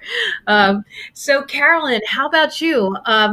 Can you go ahead and respond to tell us a little bit about Georgia Tech and the work that you're all doing? Absolutely. And I'm thrilled to be here with you, all of you. I believe time's the most valuable thing we've got. And so thank you all for being a part of this. And thank you for the opportunity. Yay for engAGE in this summit and the participation. Also, I've told Lori this, offline and personally, how much I appreciate what ACL has done with the mental challenge, and also just bringing together so many amazing connections. I think we've been able to leverage kind of what's working and figure out and try some things. It's kind of like having a big sandbox in some ways, which is a beautiful thing. I've told Alec that I've actually used a lot of y'all's resources, which is outstanding. And so appreciative. Yeah. And such great information that was shared earlier. So I am at Georgia Tech, and at Georgia Tech, a lot of what we do is we live in that space of research, and then how does research inform practice and policy, and then how does that end up again informing research? And so I thankfully get to work on a lot of awesome projects. We have the Tech SAGE Rehabilitation Engineering Research Center, where we have been focused. This is for many years actually on social isolation, and what does that really look like? And working with Dr. Wendy Rogers and John Sanford and a lot of folks in that space of what does telepresence look like, and how does that really affect folks? Would there be adoption? And sure enough, we found that yes, there is adoption. And just like you were hearing earlier from our previous speakers, it does make a huge difference. It's transformational, actually, in the lives of individuals when they can connect. Being able to see each other, we have found actually is even more important than just hearing a voice, right? So thinking of all of that. With our work with the Pass It On Center, we have been trying for, I've been in that space of getting assistive technology to individuals with disabilities, individuals that are aging, pretty much my whole career for 26 years. And it is so exciting to finally have a spotlight where people are like, hey, we should get technology to people. What do you think? And I'm like, yes, we should do this. And so this is an amazing moment when it comes to just this national spotlight and a lot of interest and a lot of, I think, awareness now of where we do have, huge gaps in our infrastructure, where Wi-Fi totally breaks down and it's not there, where landlines have ended and there are still people that we still don't have connected. And then even increasing awareness as to how can we fill those gaps. And I'm a huge believer that we are stronger together. I appreciated the slide that y'all saw earlier about that we may not be in the same boat, but we are definitely in the same storm, and figuring out how we can collectively move together and I help everybody live their best life, if you will. So with our work with the Pass It On Center, we are and have been for many years connecting people with iPads, with computers, even sometimes with smaller technologies. It's a national network that is through the Assistive Technology Act programs, associated with the Assistive Technology Act programs. We have a lot of independent living centers that are engaged in this activity. And then also a lot of area agencies on aging and aging disability resource centers who are involved and really working on how we can get that technology just a little further down the road, if you will. So if you do not know your assistive technology resource center, you can get in touch with the Pass It On Center. You can also get connected through the AT3 Center.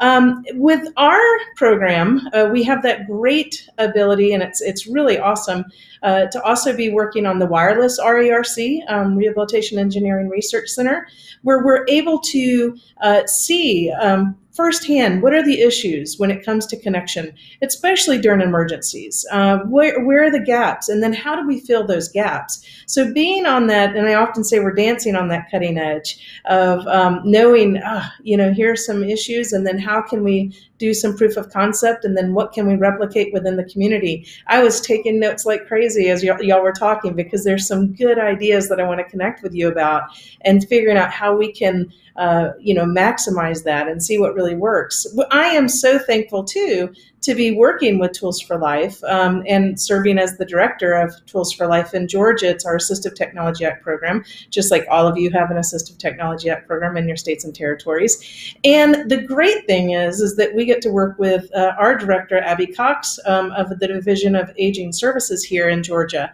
And we are actively working together to have assistive technology labs within our network, having reused assistive technology, gently used assistive technology at the ready, teaching frontline staff and folks who are on the phone about apps, low cost, no cost apps that can increase participation, increase connectedness, and as we socially distance, and then paying attention also to those gaps. It's interesting too how the conversation is shifting. For years we had talked with the VA about, gosh, wouldn't it be great if we could just give out assistive technology and give out iPads.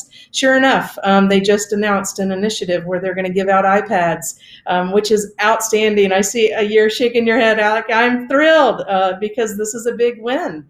And I think it's because we finally have the spotlight of connection matters, and having the technology matters, and being connected. There are a lot of resources when it comes to getting people more connected, and we're trying different things. One of the questions that was raised earlier is about how do we help people, how do we find people who are socially isolated?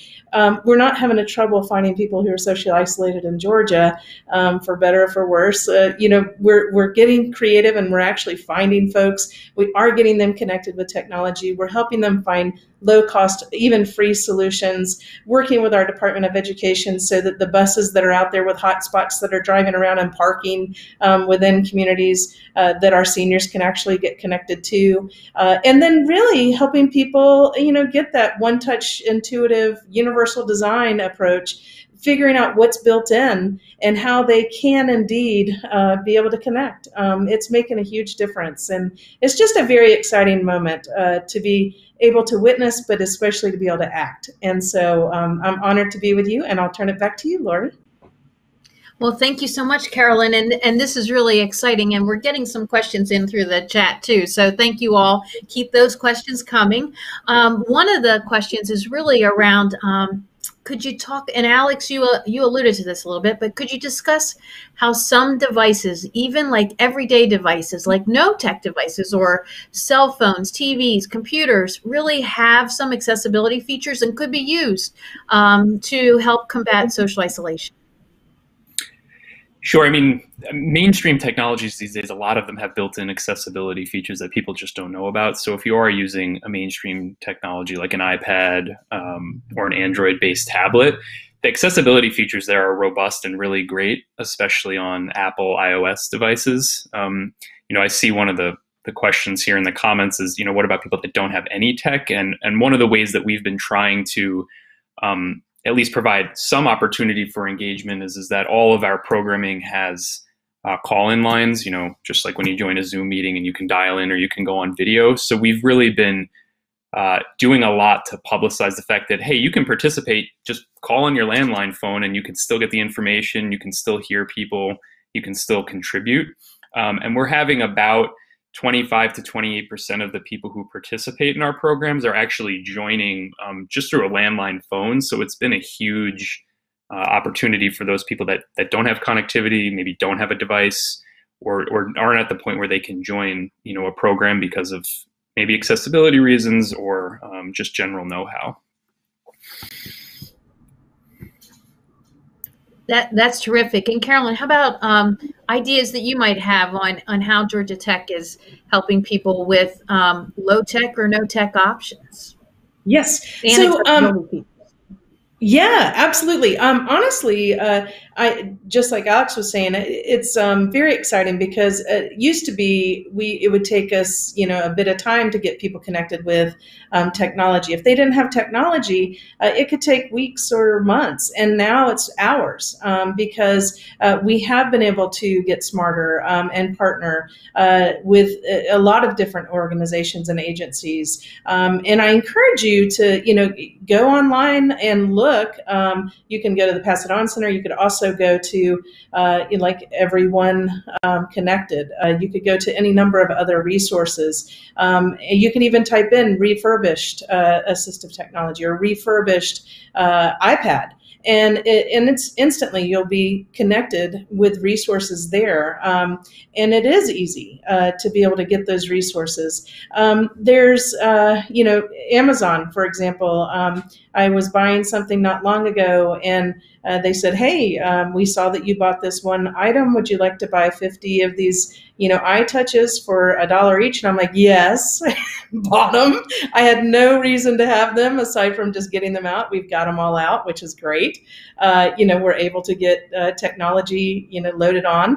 And I think also just being smart about what's built in. I think a lot of times people don't know the power of what's in their pocket or in their pocketbook, or in their hand. A lot of people don't know that just with one or two clicks, you can do FaceTime. You can get these free connections. WhatsApp, that was brought up a little bit ago, and what a great resource for international connection and being able to connect in real time. And it's a free solution for the most part.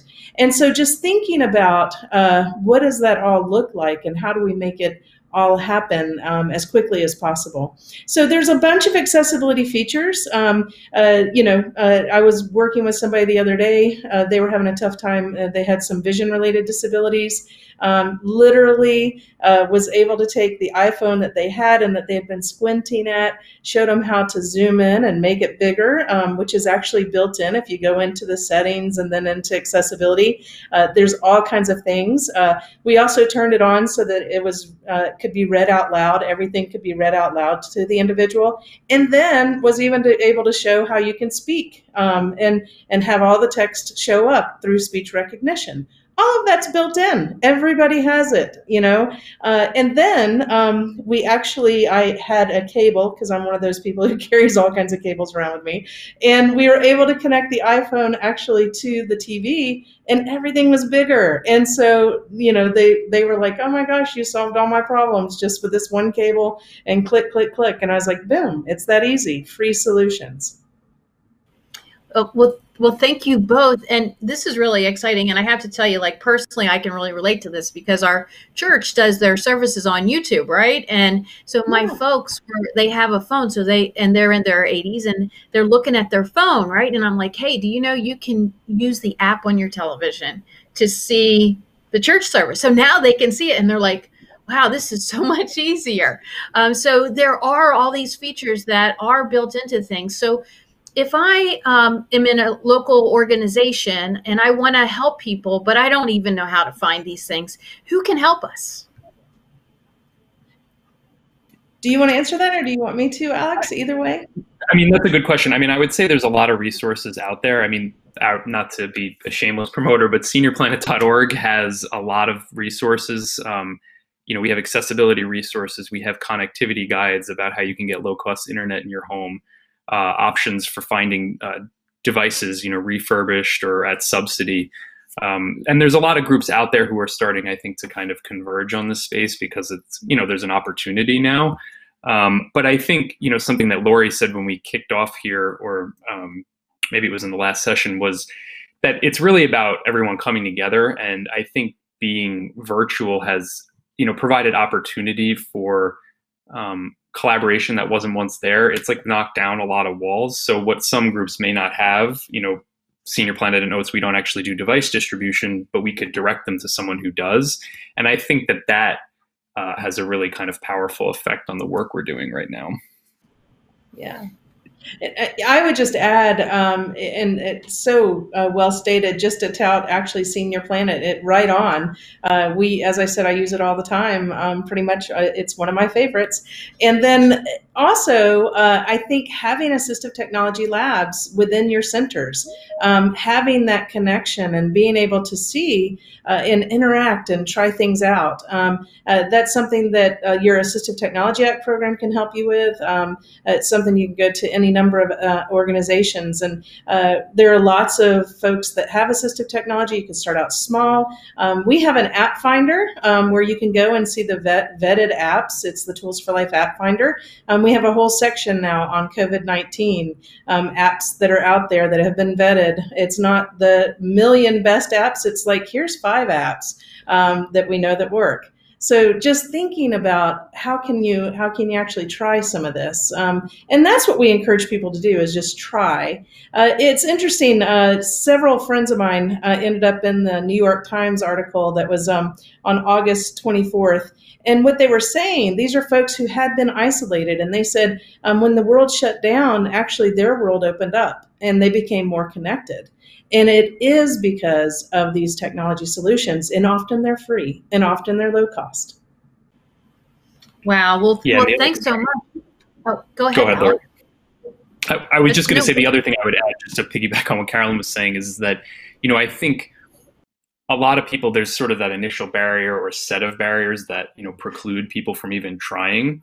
And what we've been trying to do is, we've set up local and national hotlines where we'll actually pair and work one-on-one with people who call in just to get to that next step. Maybe we'll get you on a Zoom call so you can at least Zoom with your family, or maybe we'll direct you to a low-cost device or internet option.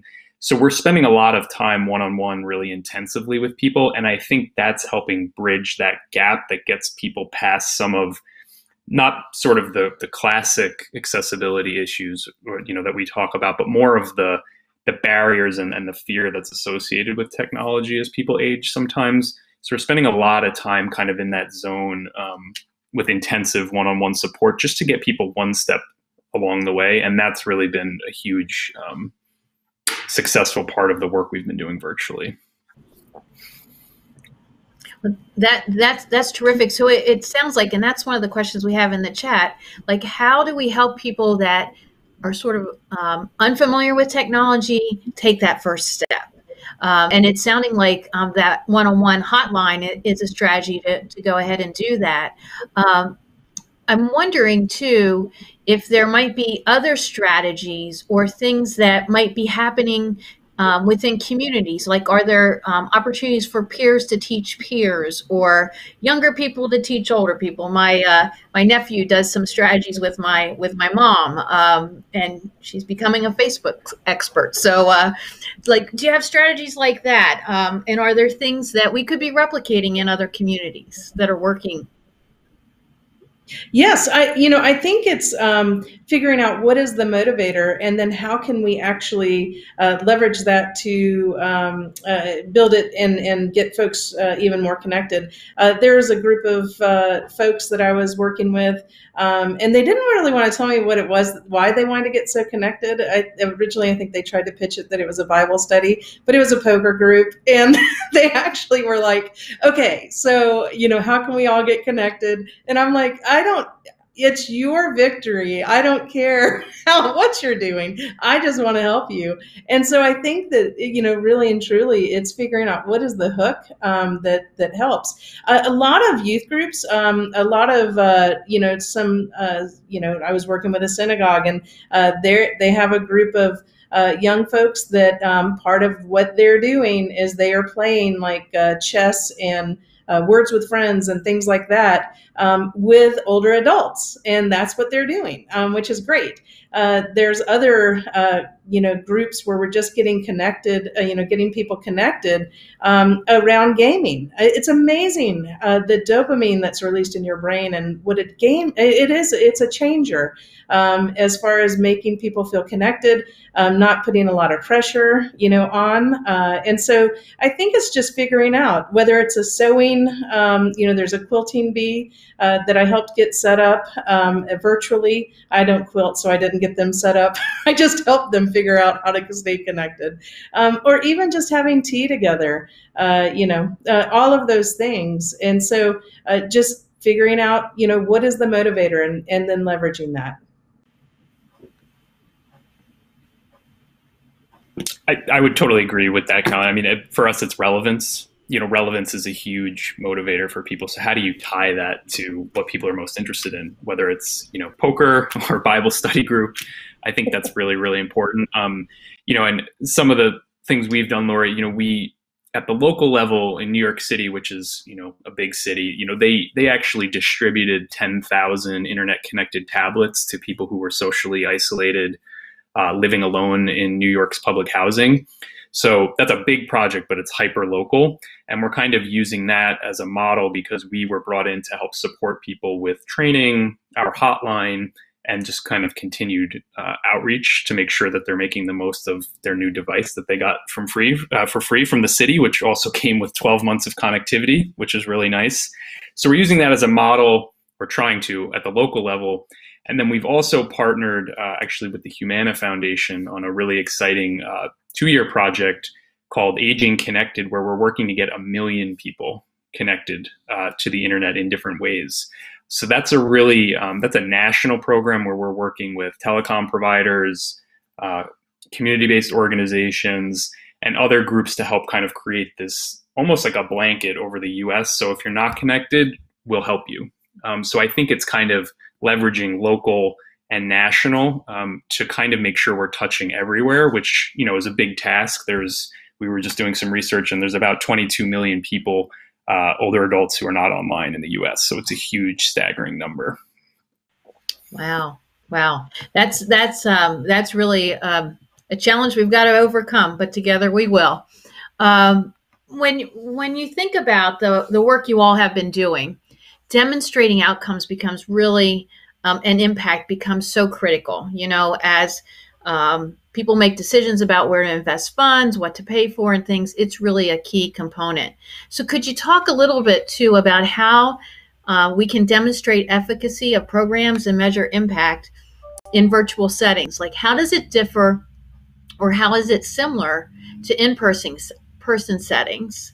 And then specifically, what advice would you give to area agencies on aging or local service providers who are incorporating technology and want to measure its effectiveness as they deliver programs virtually?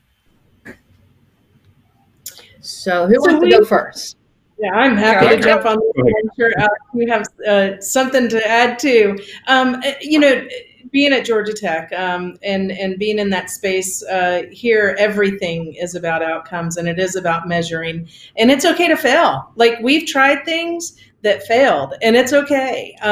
And so, because what that does is it actually helps the rest of us understand. That's why the network that Lori and ACL have, those conversations we're having are so vital.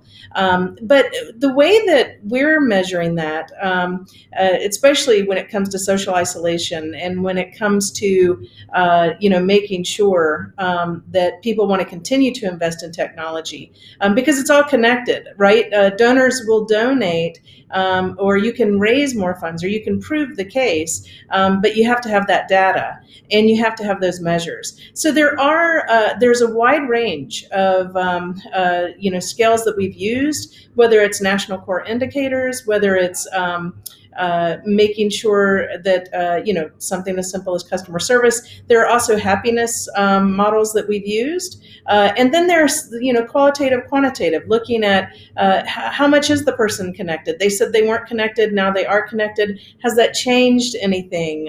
Do they have a routine that they didn't have before? Are they taking showers now? Are they, there's all kinds of ways that we can measure. And so I definitely am happy to explore that with anybody. We've done all kinds of that. We continue to do all kinds of measurements, and then also being able to, once again, take that data and being able to shape your story around that so that you can get more funding. I got to tell you, every day investing in technology, investing in people, investing in connection is the way to go. And so being able to show that tangible information, it's, you know, and not a lot of people like to collect it, but I got to tell you, it's so important and so vital. So, and Alex? Yeah, totally agree with you. You know, we have pretty robust impact monitoring at Oates, but since we went virtual, it changed a lot. So, you know, all of the impact areas that our organization has that I talked about earlier, you know, we have assessments to measure each of those areas. So how are people improving in their levels of health or social engagement? But now that we went online, all of those assessments that were done in person were now online. So we still tried to maintain a lot of the validated tools and instruments we were using for social engagement specifically, and we call it social engagement instead of, you know, getting into social isolation and loneliness, although we measure both domains. We're still looking at things that are validated in the literature. So we use the Campaign to End Loneliness to measure people's levels of connectedness. We use the UCLA loneliness scale, which is the short form. And we also use something called the CDC Healthy Days survey.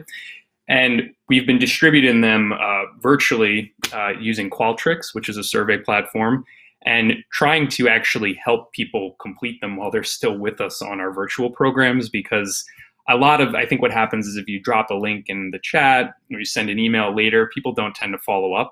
So we'll actually spend some time at the end of our programs actually going through the survey question by question as a group and letting people answer on their own, but with us so they know how to do it.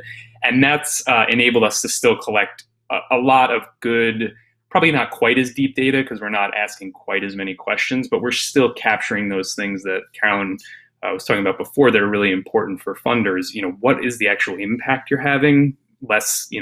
Less about, did you have a good time today? Did you enjoy the program? We really want to know about the impact and the deep meaning that it has for people. Well, thanks so much. We've got about, let's see here, about 10 minutes left. And I wanted to maybe ask you this question. So, using your crystal ball, what do you foresee as future directions in the use of technology to address social isolation and loneliness? And what tips would you share with staff at area agencies on aging or local service providers as they look at incorporating technology into their programming? It's a good question. I mean, for me, I would say that it's here to stay. You know, a lot of people have been coming to us asking, are your virtual program's going to continue or persist once we go back to, normal? And I think COVID has changed everything. And I think service provision, it will always be different now. And in some ways that's good because it's providing more opportunity to get the word out and to get the programs out, when physical constraints aren't an issue anymore.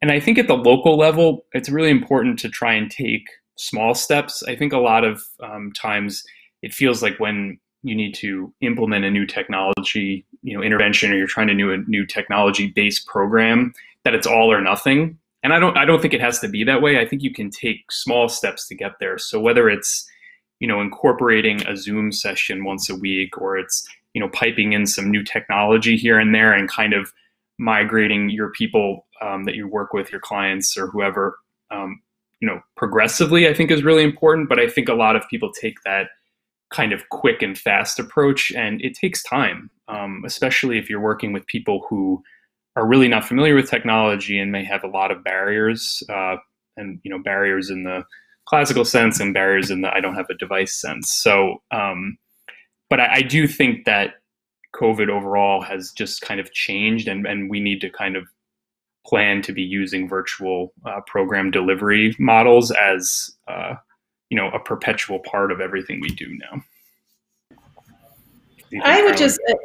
I think that's excellent. And I think we're looking at a very similar, maybe the same crystal ball, because, what I think is that it absolutely is here to stay.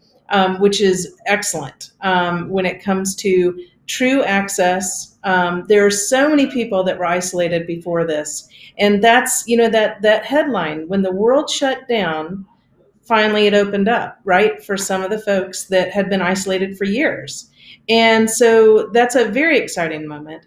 And when I'm thinking about program, and I've had this question asked before, and we're working with a lot of our, AAAs and independent living centers and our partner organizations within the Tools for Life program.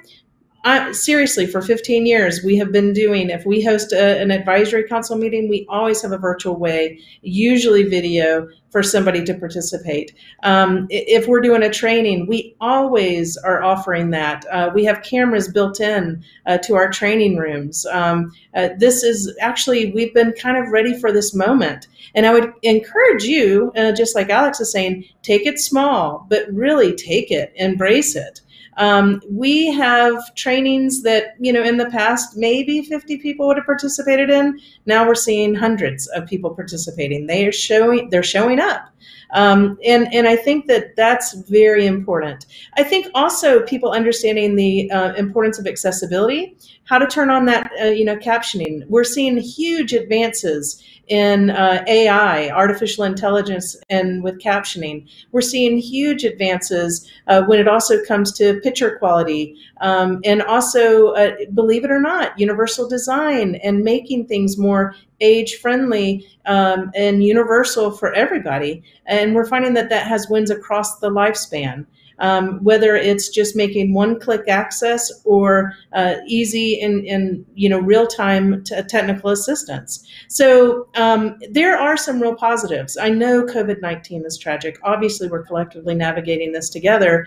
But I will say there are some real wins when it comes to huge advances that I don't think would have happened otherwise when it comes to access, acquisition, accessibility, and really breaking down some of the barriers of isolation. It's an exciting moment when you look at some of that through those lenses. So, and happy to go on about this, obviously, but I think, Alex, you said it very well.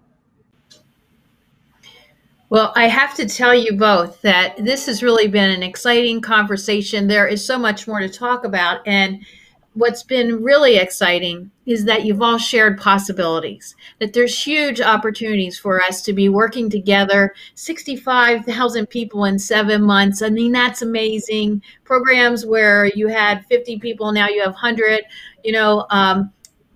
it's really amazing. And what we have to figure out is, and I think, Alex, you were talking about earlier too, that there's still a lot more people that aren't connected. And there's still a large volume of people who don't have broadband access. So we've got to figure out, how do we really work together to begin to do whatever we can to lessen some of that impact. And you've shared lots of strategies with us today. We're hoping too that people can contact you. I think your contact information will be shared with those attending the summit today.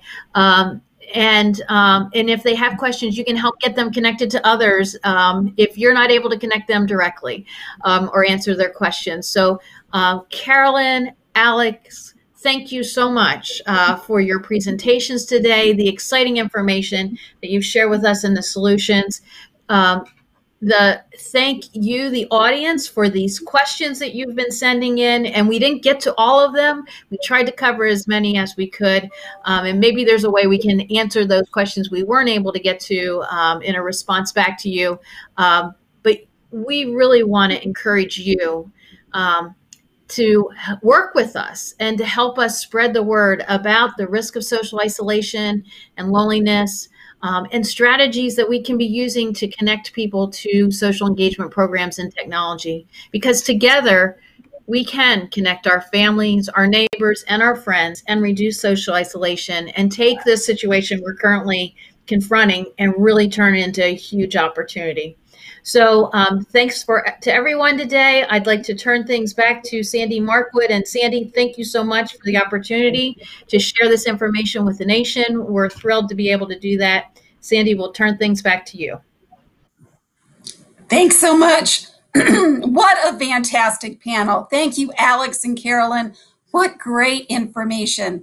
I have had the opportunity to visit both a Senior Planet and Georgia Tech Center, and they are both amazing. And Lori, thanks to you and the leadership and support of ACL on social isolation. It's made such a difference. We know as we tackle social isolation that we need to look to a range of technology options. High-tech and low-tech options are so important as we look for ways to continue to innovate while supporting the social engagement needs of older adults and caregivers. Your insights on technology access, training, and acquiring technology help us to think through the different facets that are so critical for moving forward in this space. As we continue to move forward, the engAGED Resource Center is here to support you and your social engagement work during the pandemic and beyond. engAGED recently released a best practices publication and the video we shared earlier in the summit, both of which highlight a number of innovative Aging Network social engagement programs and how the programs have been adapted in response to COVID-19. These resources complement our COVID-19 response, which has included a COVID-19 resource page that includes innovative programs, COVID-19 specific webinars, a consumer-focused flyer that you can co-brand with your organization, as well as a series of consumer-focused blog posts you can share with older adults in your community around the opportunities for social engagement. Links to these resources are available in the chat box and will be shared by email with all attendees after today's summit. We also recently began our work on another 3-year work plan for our work on social isolation funded by ACL. To expand and enhance the work of engAGED, our efforts to support the Aging Network to develop and implement strategies to socially engage older adults will continue until this new project, under this new project, we will be working in collaboration with an expanded project advisory committee. As part of our new project, we will have new resources and tools available for your use in the coming months. So please continue to engage with us via our website, newsletter, and social media, as you can access these new resources and we can all continue to learn together. I think that we heard throughout the summit is that promoting social engagement and combating social isolation is going to take all of us working together. We also wanted to highlight a recently launched webpage from ACL with lots of resources for staying engaged and avoiding social isolation. We will be sending a survey evaluation link to you soon. We'll also want to know how we did and look forward to your feedback on resources and information that you and your agency need to help shape the future on these social isolation events. Keep an eye out for it. Before we close, I wanted to recognize the staff of the engAGED Resource Center who helped put this summit together: Meredith Handley, Rebecca Levine, and Brenda Luna Macito for their support in putting the summit together, as well as Sherry Clark, our ACL project officer. I also wanted to recognize again our partners, Generations United, Osher Lifelong Learning Institute, and Older Adults Technology Services, OATS. And I want to thank all of our wonderful speakers for sharing their time, their wisdom, their experience with us today. And most importantly, I want to give a sincere thanks to all of you for joining us today. I wish you all a good rest of your day, and I hope that you will continue to connect to the engAGED Resource Center. Thank you so much.